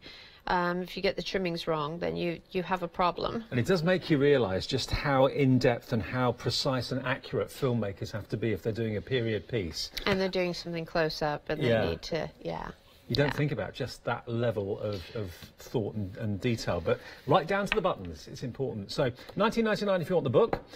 Half the stock of this is gone as well. Very popular, this. It's also a good read because I didn't understand. I don't know the history of buttons at all. I never really thought about it, to be honest, until I met you. Most people haven't. There's a lot of different snippets of information there. There's also things like what you can use for button molds, which is what the ring or the wood piece is referred to as a mold. Right. And it's not just, you can use a lot of things. You can, so long as your end use, if you're journaling, for instance, there's nothing stopping you from using a piece of cardboard to make a button over, because it's not going to need to withstand the wear and tear of going through a buttonhole. Just a thought. What about if someone's got a piece like a coat or a jacket or a blouse or something that's got ordinary buttons on? Could they take those buttons off and then go over those? Depends on the button. Right. Some buttons, you usually need a flat back, so you can turn them around and use the back, so long as the design does not require a central hole. Right. Okay, because the button molds have one hole. and that not is four. Yeah, and that is actually a remnant from being turned. They used to be turned from wood, but in some designs you do need to come up through that hole to secure a thread. So if you've got a central hole, you could cover it. So that's the biggest thing that you need, but there are a lot of designs where you don't need a central hole at all. It's just the fact that you need a circular form. Right. And so, as I say, depending on your end use will really depend on what you're doing. Well, really, We're nearly here. Sky's the limit. Go for one of the kits today. Have a go, have a play. You're going to get, depends on the kit you go for, but numerous discs that you can, of course, make buttons out of. Once you've got the bug, and I reckon you'll get the bug after the first one. It's quite addictive, actually, and I can be quite nerdy about buttons generally, especially discovering a new one. So, a quick, very, very quick Dorset cross wheel. Isn't that amazing? There we go, look. So you can see, if you take just a little bit more time, and not live on TV, you'll get everything lined up. Well, you've very nearly done 2 full buttons with illustrating, talking, demonstrating at the same time. So it doesn't take that long. It doesn't take that long. But you see, from there, you can go on and you can embellish. You could add beads. There's a lot of different variations that you can do with the different buttons. Well, you've used different colour thread on this one, yeah, haven't you? that Chris has used a variegated thread, so it's coming through randomly, the colours. And what I'd be tempted to do is to go for one of the kits, and then you'll have this to cherish and keep for years and years to come. This is when I first started to make my own buttons. Yeah. And then before you know it, you'll be going a bit exactly, freestyle. and you can add more stitching. The one that I did for the Zornopf buttons, for instance, I put weaving to bind the page edges, which I did on the loom from this morning's show. So it all works together. Well, Gina, it's been great to see how it's done. Thank you for, and it's the first time we've worked together here. Yes, isn't it? So yeah. That's exciting too. So we did work together before. Over here we've got the belly of an owl decorated. Yeah, that one's done with the Yorkshire button kit. Yeah. So you can see that it is very similar to the Dorset, but because it's made off of the loom, you then have more sort of shapes and so on. Who'd have thought it? So many different buttons to make, so many different ways of doing it. How gorgeous is that for a newborn? Just showing you here. Cute as a button. How cool is that? A lovely keepsake for a new mum, let's say. Well, I think that those are a perfect partner, perhaps, just button displays. Ah, right. So that means you'll be asked if you want those when you check out either on the website or with the operator, one or the other. Gina, when are you back? Do you know? I am back at, what month are we in now? April. I'm back at the end of May. End of May? Yes, end of May. Great to see you again. And you. Thank you for watching. Remember, all the button kits are still available, but they are going fast. We have sold out of the toolkit, but the book is still available as well. Thank you for watching. I'll see you a bit later on this afternoon. This is what's happening next.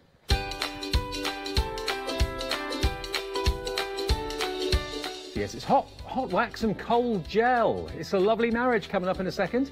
Well, not literally, but you'll see what I mean. John Next Door, one day special at 1 o'clock, and Block Blitz is back. That's a bit later.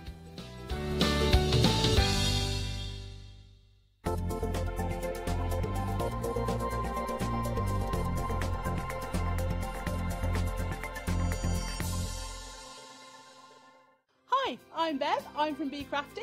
We have been going for about 14 years, and 4 years ago we started designing and making our very own stamps just for you.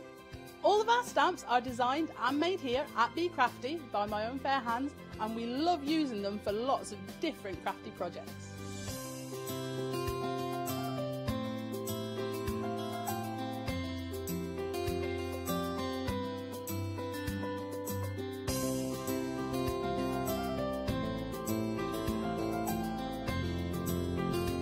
I love playing with our stamps and templates and getting as inky as I can, whether it's spraying or blending ink or stamping ink, paints, everything. We absolutely love it, and that's what we want to show you when we come to Hochanda, because we get to demo as much as we like, which is fantastic, so I can show you all the techniques that I'm learning too.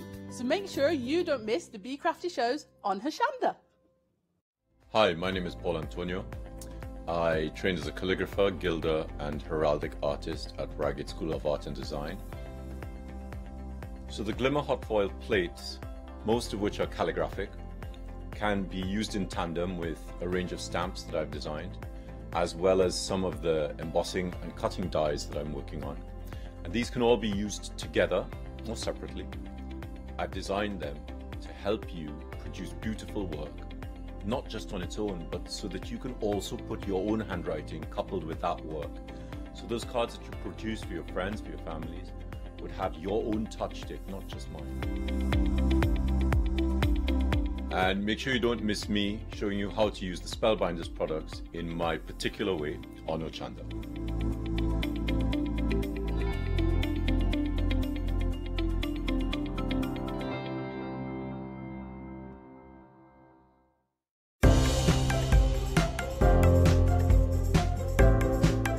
The Sizzix multi-tool is a must-have for all your craft projects. Double-ended with both a distress and cutting head, the ergonomic grip allows for easy use with your A3 cutting mat. This self-healing mat comes with precision grids in both imperial and metric, and 0 to 90 degree angle measurement for precision crafting. Add this to your crafty stash at hochanda.com.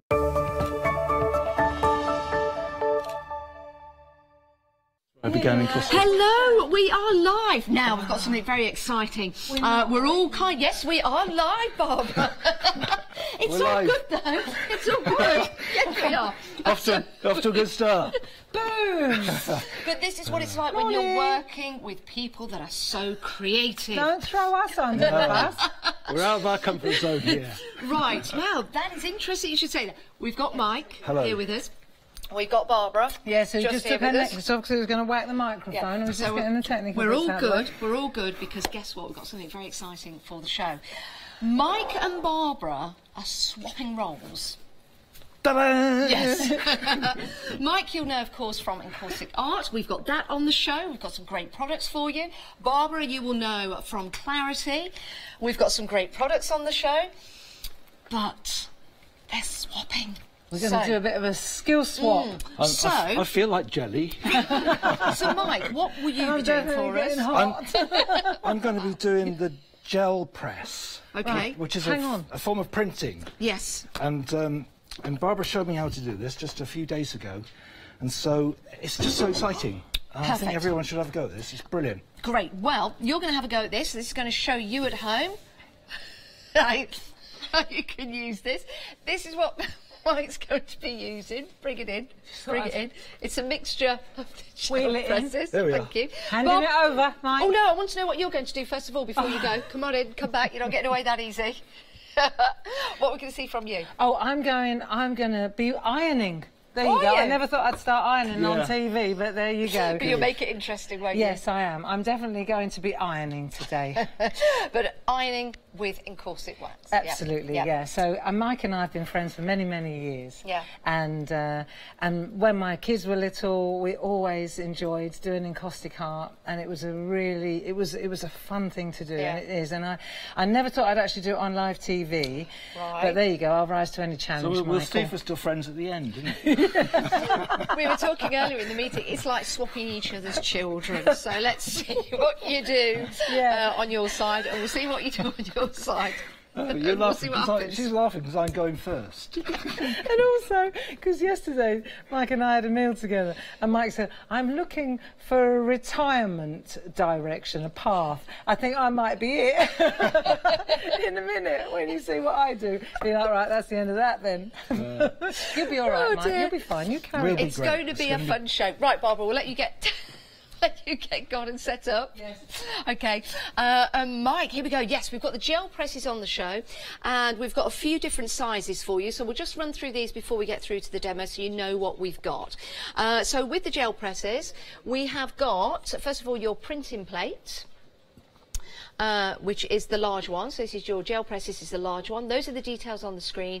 It is £39.99. This is the Clarity Stamp large. It's 8 inches by 10. It is the gel press printing plate, and you also get the 9 by 11 mega mount. So we've got that available on the show. We'll talk you through how to use all of these throughout the demos. We've also got other sizes for you. We also have a freedom price on that, by the way. There you go, £35.99. That means you get discounts. As a Freedom member, it's a delivered price to your door. We've also got the size down, and this is by 7. This is 7 inches by 7 inches. This is also with the mega mount. It's £24.98 if you want to go for that one. 376797 6 by 6 gel press, and the 7 by 7. 6 by 6. 6 by 6. Do you know, I wondered what that was in my ear. All I heard was 6. I'm glad you didn't say the third one. Otherwise it would have been crazy. Right, so that is that one. Your details are on the screen, and then we've got the different shapes. Now on this one you've got your circular, your triangle, the circle, the triangle and the square. You can see those in there. £19.99, and you also get the mega mount. So you can mount it on that. Again, all will become clear when we start demonstrating with Mike. And then we've got the other shapes, which is the rectangle, the oval and the hexagon. And also that comes with the mega mounts. You've got the mega mounts separately. If you want to get hold of those, head to the website to see all the details. Sorry, Mike, needed to run through that quick. That's brilliant. Oh, there it goes again. Right, here we are. Oh, my foot! I'm only joking. Right, Mike. Okay. So we've put it off long enough. We've put it off long enough. The moment has arrived. Yes. I haven't turned to jelly, really. This is really a lot of fun. If you've never done this before, do it. These are gel press, and they come in a packet like that. Okay. And they're just little squiggly bits of jelly. And you put paint on them and then press them down. And that's why they're called a gel press. And Clarity came up with the great idea of using this mount block thing. Sorry, I'm down there. So we've got the jelly. And we've got the mount block. So what's it called? I've forgotten. Mega mount. Mega mount, oh, thank Barbara, you. You're right. It's a mega mount. And the thing is, if you've just got the gel, pressure. you just have to press the paper on top and you can't see what you're doing. Yeah. So Clarity, what their name says, they have done. They've made it very clear so that now when you press it down, you can see what you're doing. Yes, perfect. Clarity. So I'm just going to do something. I'm using acrylic paint, and this is just cheap high street acrylic paint. Okay. Cheap shop stuff. And I'm just putting little bits on here, and the amount that you put on is quite important. If you put too much on, it'll be very squidgy, and it'll take a lot longer to dry. Okay. And if you don't put enough on, obviously you won't colour it. Okay. So now I've done the paint, and this is called a brayer. Do you want me to leave the building now? And what you do... Is Barbara making you a bit nervous? I can tell her to go away. It's okay. She won't listen to me, but I can tell her. Can you see? You need a close-up of this now, because... Can you see how much paint is on there? Not much. Just see like half a pea each piece. And you just put the brayer down like that, and you lift and roll like this. And I'm moving it up and down a little bit. I taught him well. You did. And now I've covered it. Now, one thing I found out, look, if you hit the edge and then you roll, you get that line. See that? Okay. So what can happen is you go along, you hit the edge, and then you go the next time and you get these lines. So try and lift up as you get to the end. Very good. So that's it. When you put the brayer down, don't put it that way down, don't put it that way down, put it like that, so that the brayer is lifted up and safe out of the way. Perfect. Now this is already drying. What I'm going to do is take my rubber comb. And these are available on the show as well, so look how this technique is used. And I'm just going to do a quarter with that, just to create an effect. Let's just do a little bit more there. So I've got some rubber comb there. I'm going to take a sponge. Yeah. And when you put the sponge down, that textures it. So in a way, what you're doing is you're removing paint so you can see through. You've got some transparency going on. Okay. And then I'm going to take one of my little white sponges and I'm just going to make a spot and remove some of that. So I could print with that, look, straight away. Yeah, instantly. And then you take your copy paper. I'll get some down here. This is regular copy paper. And you put this down, position it how you want. Place it down. You can see what you're going to get already. Press hard. And lift it up. Oh, and you've got your first print. That is perfect. Look at the colour there with the yellow. I did not expect it to be that vibrant when it came off. And you can notice that you've still got some stuff left on the gel press itself. Yes. And I'm going to come back to that in a minute because I want that to dry off. And then I'll show you something interesting in a minute. So I'm you were put this using your aside. hands there, Mike. Would you be able to use a stamping platform, or Barbara? If you're using the gel press, would you use a stamping platform to that? Just use your hands to press down? No, I wouldn't. Just use your hands. Because it's drying so fast, you don't want to be faffing. Right, so it's on and then up. Yeah. Great. I think that's the whole purpose of the mega mount, really, is it's on its own like that. I mean, if you're using the stamping platform just as a flat acrylic base, but a stamping platform usually is for positioning, isn't it? Yes. Sorry, go on. You carry on. It's I'll all right, move you away. carry on. No, you It's a carry on. good question, though, because if you've never used the gel press before... Yeah. Cleaning. Water and electricity don't really mix, so keep them separate and keep the top on the bottle and put it away when you're not using it. Okay. I've just got a bit of cloth, and one of the things that Barbara showed me for cleaning was just to roll like that. So if I just roll, I've got rid of most of it, but I can clean all of it off if I just use my cloth. So I'm just using that with a bit of water, because I'm going to change my colours now, and I'm going to make a landscape, because I'm Mr. Encaustic. So for landscape, what I've done is I've chosen some colours. There they are. And I'm just going to bring these colours up. And I'm just going to start with my blue. And I'm putting that here. A little bit more, because it's a bigger plate now, so maybe a little bit more. And then I'm going to go to yellow down there. So I'm going to lay all the colours that I'm using in one go. Bit of white. And these all go on at the same time? I'm doing the whole thing in one go, yeah. Mr. Hit it in one. I like that. I like that. Get it done. So I'm used to, see, I'm putting an encaustic mind to, oops, don't do that, to a different type of product. So I'm taking what I know and using those skills in an environment that isn't the one that I know. And that's interesting. You might be thinking the same at home. By the way, if you've got any questions, please do email in. It is studio@hochanda.com, or you can leave your messages on Facebook. So same thing again, I'm just blending those colours. So this is going to be my sky area, obviously. And the one you're using is a 6x6, in case you're wondering, £24.98. And cleverly, what I did was I put brown in the middle so I can overlap that, and you don't really notice too much. Otherwise, you get the edge of the brayer. If I go up here, I'll get a line from the edge of the brayer. Yes. And now what I'm going to do, so I've got my, basically, I've got my colours. This is my landscape's going to be that way up, look. That's amazing. Like that. And now I'm going to use the edge of the brayer to make a line. Can you see that line there? Yeah, I can. And I'm going to go underneath again. And another one here. So that's going to be basically my landscape. And then I'm going to take the comb, and I'm just going to do a little bit of... you can bend the comb like this, look. See that? Yeah. So then you don't get all the marks. I don't want all the marks, I just want a little bit. So now I'm going up and doing some sort of grassy effects. Clean that off. I love the way the colours that you put on there, and then just use the brayer. Gave you the backdrop, the sky. You've got the sun rising or setting, or you could turn that into maybe some foliage in the background. Then you've got the brown for the hills, and I could use a sponge. Foreground is fascinating. I could use the edge of the white sponge. So if I just go here, look, and do some of these going up. You'll see them in a minute. You'll see how they work. So I've got some curvy ones there now. Yeah. And I could do, oops, use one of my little scrapey tools. Use these in the wax, so I can do some long ones there. Look, just showing you different effects of grass foliage stuff. And one more I'm going to do, and this one, what I'm going to do, these things come on backing like that. Yep. And I found that you can put a stamp onto that, because I like messy working. Yes. One thing though, don't put the jelly on a hot plate, because you get the jelly press turns into a jelly mess. Yes, don't mix it in that way. It doesn't work with heat, so this is a cold thing. So take that backing stuff, and then just take a stamp. Let's lean over there, and just put this stamp on in the corner, and it sticks to it quite nicely. And now I can just use a stamp to work into this.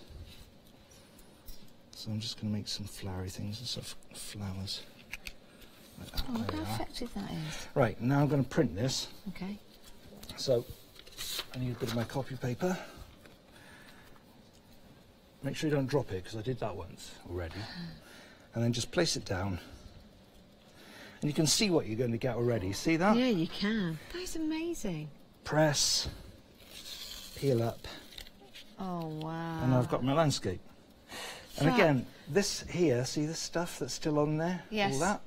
That's going to dry off. I'm going to show you that with the other thing. Okay. If you do want to go for the tools that Mike was using there, that is absolutely stunning. From the moment that the brayer went across and just delivered those 3 or 4 colours that were used instantly, like an instant landscape, that was perfect. And then all the added detail that's been added with the tools. So you've got your comb, you've got your sponge. The comb, we'll bring the details up for that. We are very, very busy for this. You've seen how it works. So £11.99, but it's also a set of sponges with that as well. £10.79 is a freedom price. That is a fabulous price, it really is, to get these tools. This is your encaustic art rubber comb triangle and sponge set. But as Mike has shown there, you can also use it with the gel plates as well. So I think that's a must-have. I just carried on while you were doing that. Yes. So I'm using a little stamp, one of Barbara's lovely stamps. Clarity stamps are so good. And I've just stamped a little bird across my landscape here. So I could take a different one, couldn't I? Oops. And I'm just using it again on this thing. Let's go the other way. There we are. Love that. Absolutely stunning. Isn't that remarkable? And this is from Mike, who hasn't used the gel presses in particular. Did a bit of training after a dinner with Barbara where the idea came up. But it really is remarkable. And these are the things that you can do when you get them home as well. But as promised, we are mixing and matching our guest today. So thank you for that, Mike. Brilliant. We're going to come back to Mike. We just want to recap with the gel presses behind us. Shall we just bring that in or leave it where it is? Yeah, where's that lady gone? Oh, I don't know. She's... Oh, she's there. Oh, here she is. Right, didn't he do well? He did. He did really well. Absolutely amazing. Can I have a closer look, I need please? to sort of stand like that to get all 3 of us in. So, let's run you through. It is absolutely divine. That is so cool. So that is the gel press with paint and an encaustic flavour with all those. I mean, those sponges. I've been playing with the sponges and the comb. Yeah, they're absolutely fantastic. Yeah, they really are. Because it really takes all the paint out, which is why you get. It's like a negative painting, isn't it? Yeah, it's like negative painting. It's like using white work, but you've actually taken the paint away. Love that. The thing we haven't shown is that you could overprint that. Yes. And fill that with different colours. But I like it as a negative painting. Like that, it really pops, doesn't it? Yeah, really does. And the little stamps, they're really good as well. Yeah, thank you. They bring lovely texture to it. Yeah, no, excellent piece of artwork. Well, this has been used using the gel press. Yeah, no pressure. You go and get ready then, missus. Go on. Go and do your ironing, missus. Go and turn your ironing on. I've got some shirts in the basket.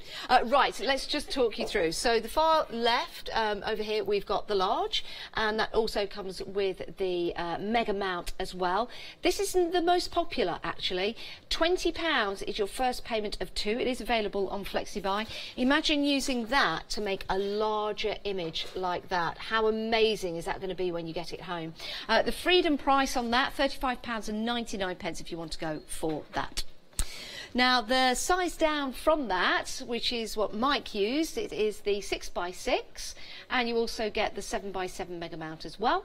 If you want to go for that, it's £24.98. And again, just to show you that beautiful artwork made and created just by using that one gel press and the brayer. Amazing. And the tools available on the show. Then we've got some shaped gel presses. You've got your square, triangle and round. You can see them there. If I lean them forward, there you go. And you also get, of course, the mega mounts with those, and that's £19.99. The other shapes that are available to you are rectangle, oval and the hexagon, which are just there just to show you those.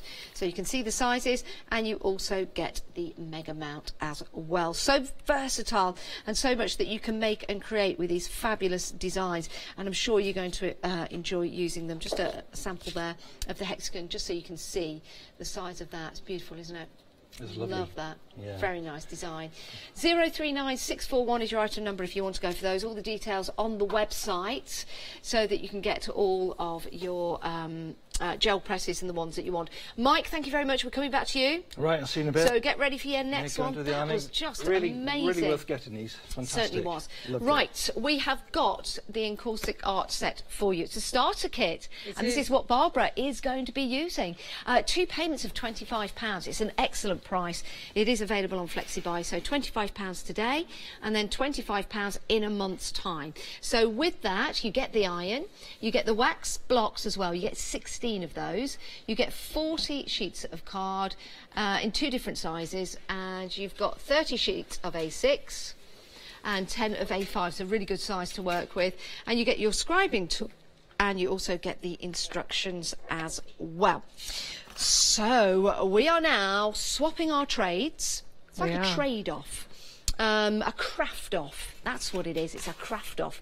We've seen Mike with the gel press, and now Barbara. There you go. I've got the iron on. Yeah, I've got the iron on. I'm ready to rock and roll. Thank you, Mike, for trusting me with your company. You're fantastic. Carry on, Barbara. Well, you've done this before, haven't you? Yeah, but not seriously. Not in this seriously. format. So what we're going to do is make sure that the iron's on and not too...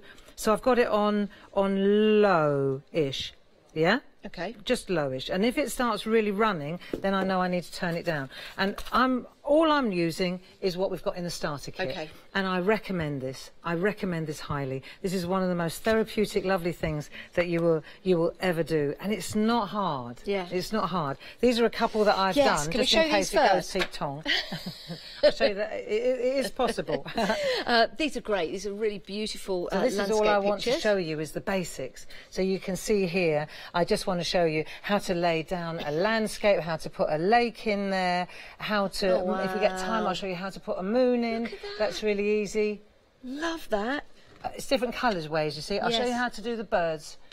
I like This the is all perspective. real Love Mike the stuff, perspective isn't that it? you've got in there, But yeah. the thing is, when Mike does this, everybody thinks, oh, well, it's Mike Bossum, so it's not achievable. But actually, it's really achievable. Yeah. And you can see here, now the ones with the stamps, obviously this is enter the clarity stamps. We'll be doing that later. And I also wanted to show you that just this sort of smearing makes fantastic backgrounds. Yeah, it does. And sometimes, this one, for example, like that, you know, sometimes you just got to know when to stop. And I did this one sweep, and then I thought, right, I don't know if you can see it, sky. Yeah, and then you see the sea coming in. There we are. Actually, And I Mike, thought, that's a little bit like Solva. The bay at Solva. Just a bit, yeah. and I in thought, Wales. right, you just got to know when to stop. And then that one's one for Ron. We'll leave that one. I actually did a picture. I've sent an email into the studio, so they might try and find that. And I'll show you that later. And I've never, ever touched any of the encaustic art before, and I created a picture. It was live on air, actually. We'll show you that later, just to show you that anybody can do it. It's very, very doable. And what we can do now is, I'm a lefty, so I'm going to I'll get my card. This is actually exactly the same as clarity card. It's encaustic card. Yeah. And what we'll do is, we'll pop that on there, and then I'm going to I'll put it away, actually, just in case I dribble. And what we're going to do is, I'm going to load the iron, and I'm going to keep it straight like this, and then I can decide what colours I want to use. So, for example... So that's how we do it. We put the wax onto the iron. For anyone that's never seen this before, it's not the wax onto the paper. No, and I'm going to put a little bit of blue and a little bit of yellow. I know, I'm mixing it up. I know. Oh, it's a little bit hot. That's all right. We'll work with this. We're going with it. We're going to go with it. Right, so I'm going to move that across. See, it's moving quite a lot, isn't it? But I like it. I reckon this would be handy. And then maybe a little bit of red in there. Should we put a bit of red in there? Yep. See, and I'm looking down towards the bottom of my picture. And now I think I'm going to go in with that lovely green. What do you think, Mike? Don't say a word. Okay. I reckon that'll do. And then maybe a little bit more of that colour down there. Okay. I've got a little bit of a gap there. So I'm thinking a bit more blue up there. The iron looks a little bit... Is that a bit hot, Mike, do you think? So look. Here we are. No, it's perfect. Is it? Yeah. Right, ready? Some of the colours are more liquid than others. OK, Right, now he I'll tells leave me. it. Right, so I'm going to hold it like this. You ready? Yes. And then I'm going to lift it over like so it didn't dribble. And then I'll pop it down on the card and I'll give it a little wiggle just to sort of engage, and then I'll run it across. You see how I'm sweeping a little bit? I'll go back again and then I'll run it through again lightly. So now it's starting to look like something, isn't it? got a couple of bubbles there. That's interesting. Not sure about that, but we'll give it a go. And now I'll just wipe that off there. And now I've got it. I'm going to get a landscape going here, right? So the idea is, let's have a look at this. Don't worry about me. Let's check this out. Can you see this all right? We can. Right. We so can that indeed. looks like a... Now I'm going to come across here and I'm going to make I'm going to make a hill. Yeah. Right, now to make a hill, I'm thinking, I want a lighter green. Where's my lighter green gone? I had a light green. There it is. There it is. There you go. Right, I think I'm going to add a light green. Okay. Right, because, oh, hang on a minute, Mike told me this. If I go in like that, I'm going to pop the light green up there, because this is going to be where I want to work. Okay. Right? So now I'm coming in, and I'm coming in like so, and I'm just going to sweep across like a hill. Yes, Do you see? I do. And then I'm going to come in this way, and I'll sweep that way. So that hill is in front of that hill. And then I'll come across again, and I keep sweeping. And then, on this side now, excuse me a moment, I'm just going to sweep across there like that. So I've got my background, and this is going to be my lake. Lake. I like that, yeah. Right? So you can see now I've got that moody background, I've got the hills in the background, and now I've got my lake. And that could be a building in the background. You know, when you make it, you see all kinds of different things, don't you? You do, you do. And this here is also, for me, this is going to be a piece of artwork as well, which sounds a bit mad, but you wait till you see what we can do with the scrap as well. Okay. So now I've got that, and I just want to get rid of some of that, so a clean start, and I think I want to just work a little bit on the front part. So now I'm going to start... let me have a look. I think I'll go with, let me go with a little bit of light green. Now, because I want to work on the front, I need to see where I'm putting it. So, for example, let's put a little bit of light green on here, like that, right? Just got to remember, I don't know, if I say I don't know what I'm doing, that's not fair. I've got a rough idea. So let's say I want to do some hills in the front.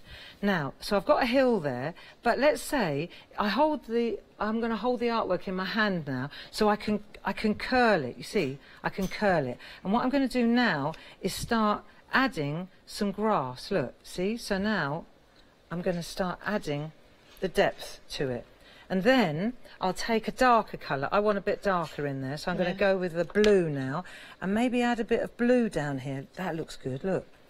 And then you just start looking at what you're doing. So, see, that looks better. So you put the wax on first, and then you manipulate it using the iron as a tool. And the most impressive part of this, watch, I'll put a little bit of brown. So I'm putting the wax on the iron where I want to, you see? So I can put it in there, and I can come through here, and every time that I hit the hot wax or the hot iron on the colour before, see how I keep knocking out the layer in front of it? So now it's getting darker. Now this is the front path. There you go. Look. Do you see that? I do, yeah. So now I'm going to, and it's really dark up the back, so I'm going to say, then you've got to know when to stop. So let's say that'll do for that job. Yep. And now I've got a couple of tricks I want to show you. Go on. So, for example, how are we doing for time? All right. Time-wise, we're about halfway through the show, so we've got about 35 minutes left. Okay, so let's say I want to do a couple of grasses. So if I come in here and I go up, like that, I'm playing it safe, I'm coming in off the top, right, and I cut across like that, look, and I'm just using the edge of the iron, and I'm just cutting through like that, and it looks like grass, and because I'm working from the front, doesn't that look good? It does. And if I want to push them back a bit so they're behind, look, all I've got to do is take a bit of, do you see, just take a bit of colour there, bring that in like so, and then suddenly they've been moved back a bit. Yeah. See, I think that's great. It's amazing. And then... Right now, the sky, you've got to know when to stop, haven't you? You've got to know when you're ahead of the game, really. That's the trick. That is the trick. But it's addictive. Let me show you this one. One more trick. Okay. Have I got time? Yes, just about, yes. Just about. Let me show you this trick. If I wanted to put a moon in there, right, I've got this sponge from Mike's Sponges. This is really cool. Yeah, and they come in a sponge kit. They are available with the comb tool as well. We're very, very busy for those. We'll bring the details up on the screen, really Barbara, good, and they work so well on the gel press as well. Yeah, they do. Now, I'm going to add a little bit of tissue to this because it will soak up the... And I'm going to use Can I just move that into the middle, just so we can see it on the overhead? Could I move your picture into the middle? Is that all right? Yeah. Yeah, there you go. Right, so I'm going to heat my... This should work. Give it a go. What's the worst that can happen? Yeah, no, it'll work. It will work. and then I'm going to pop that into the dark area like that, and maybe squish it a little bit. Yeah. And then lift it.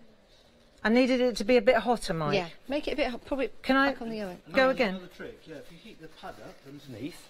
Heat the pad up? Put the iron down on the pad. No, on the pad. Just Heat down on here, look. Here? Yeah, just put it there. Ah, right. Just hold it there, just hold it there. No, have a rest.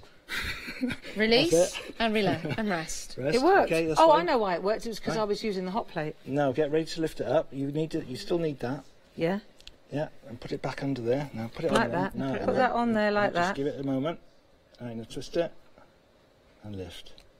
Oh, I like that one. Ah, I like that a yes. lot. That's it. That's- That'll do me. Yeah, That'll perfect. do. Stopping Perfect. right there. You got to stop when you got to know when to stop. That There we is are. fabulous. Let me hold this up so you can see it.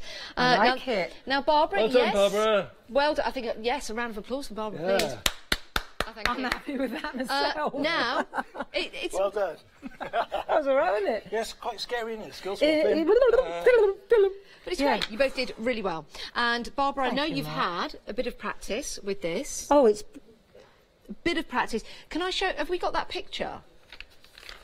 I'm going to show you a picture because I had zero experience. And I did a show with Mike. I had zero experience. Look at that. Perfect. So You I see? put the bird in, the grass, Yeah. the perspective, and that's me with yeah. zero experience. It is. It's so doable.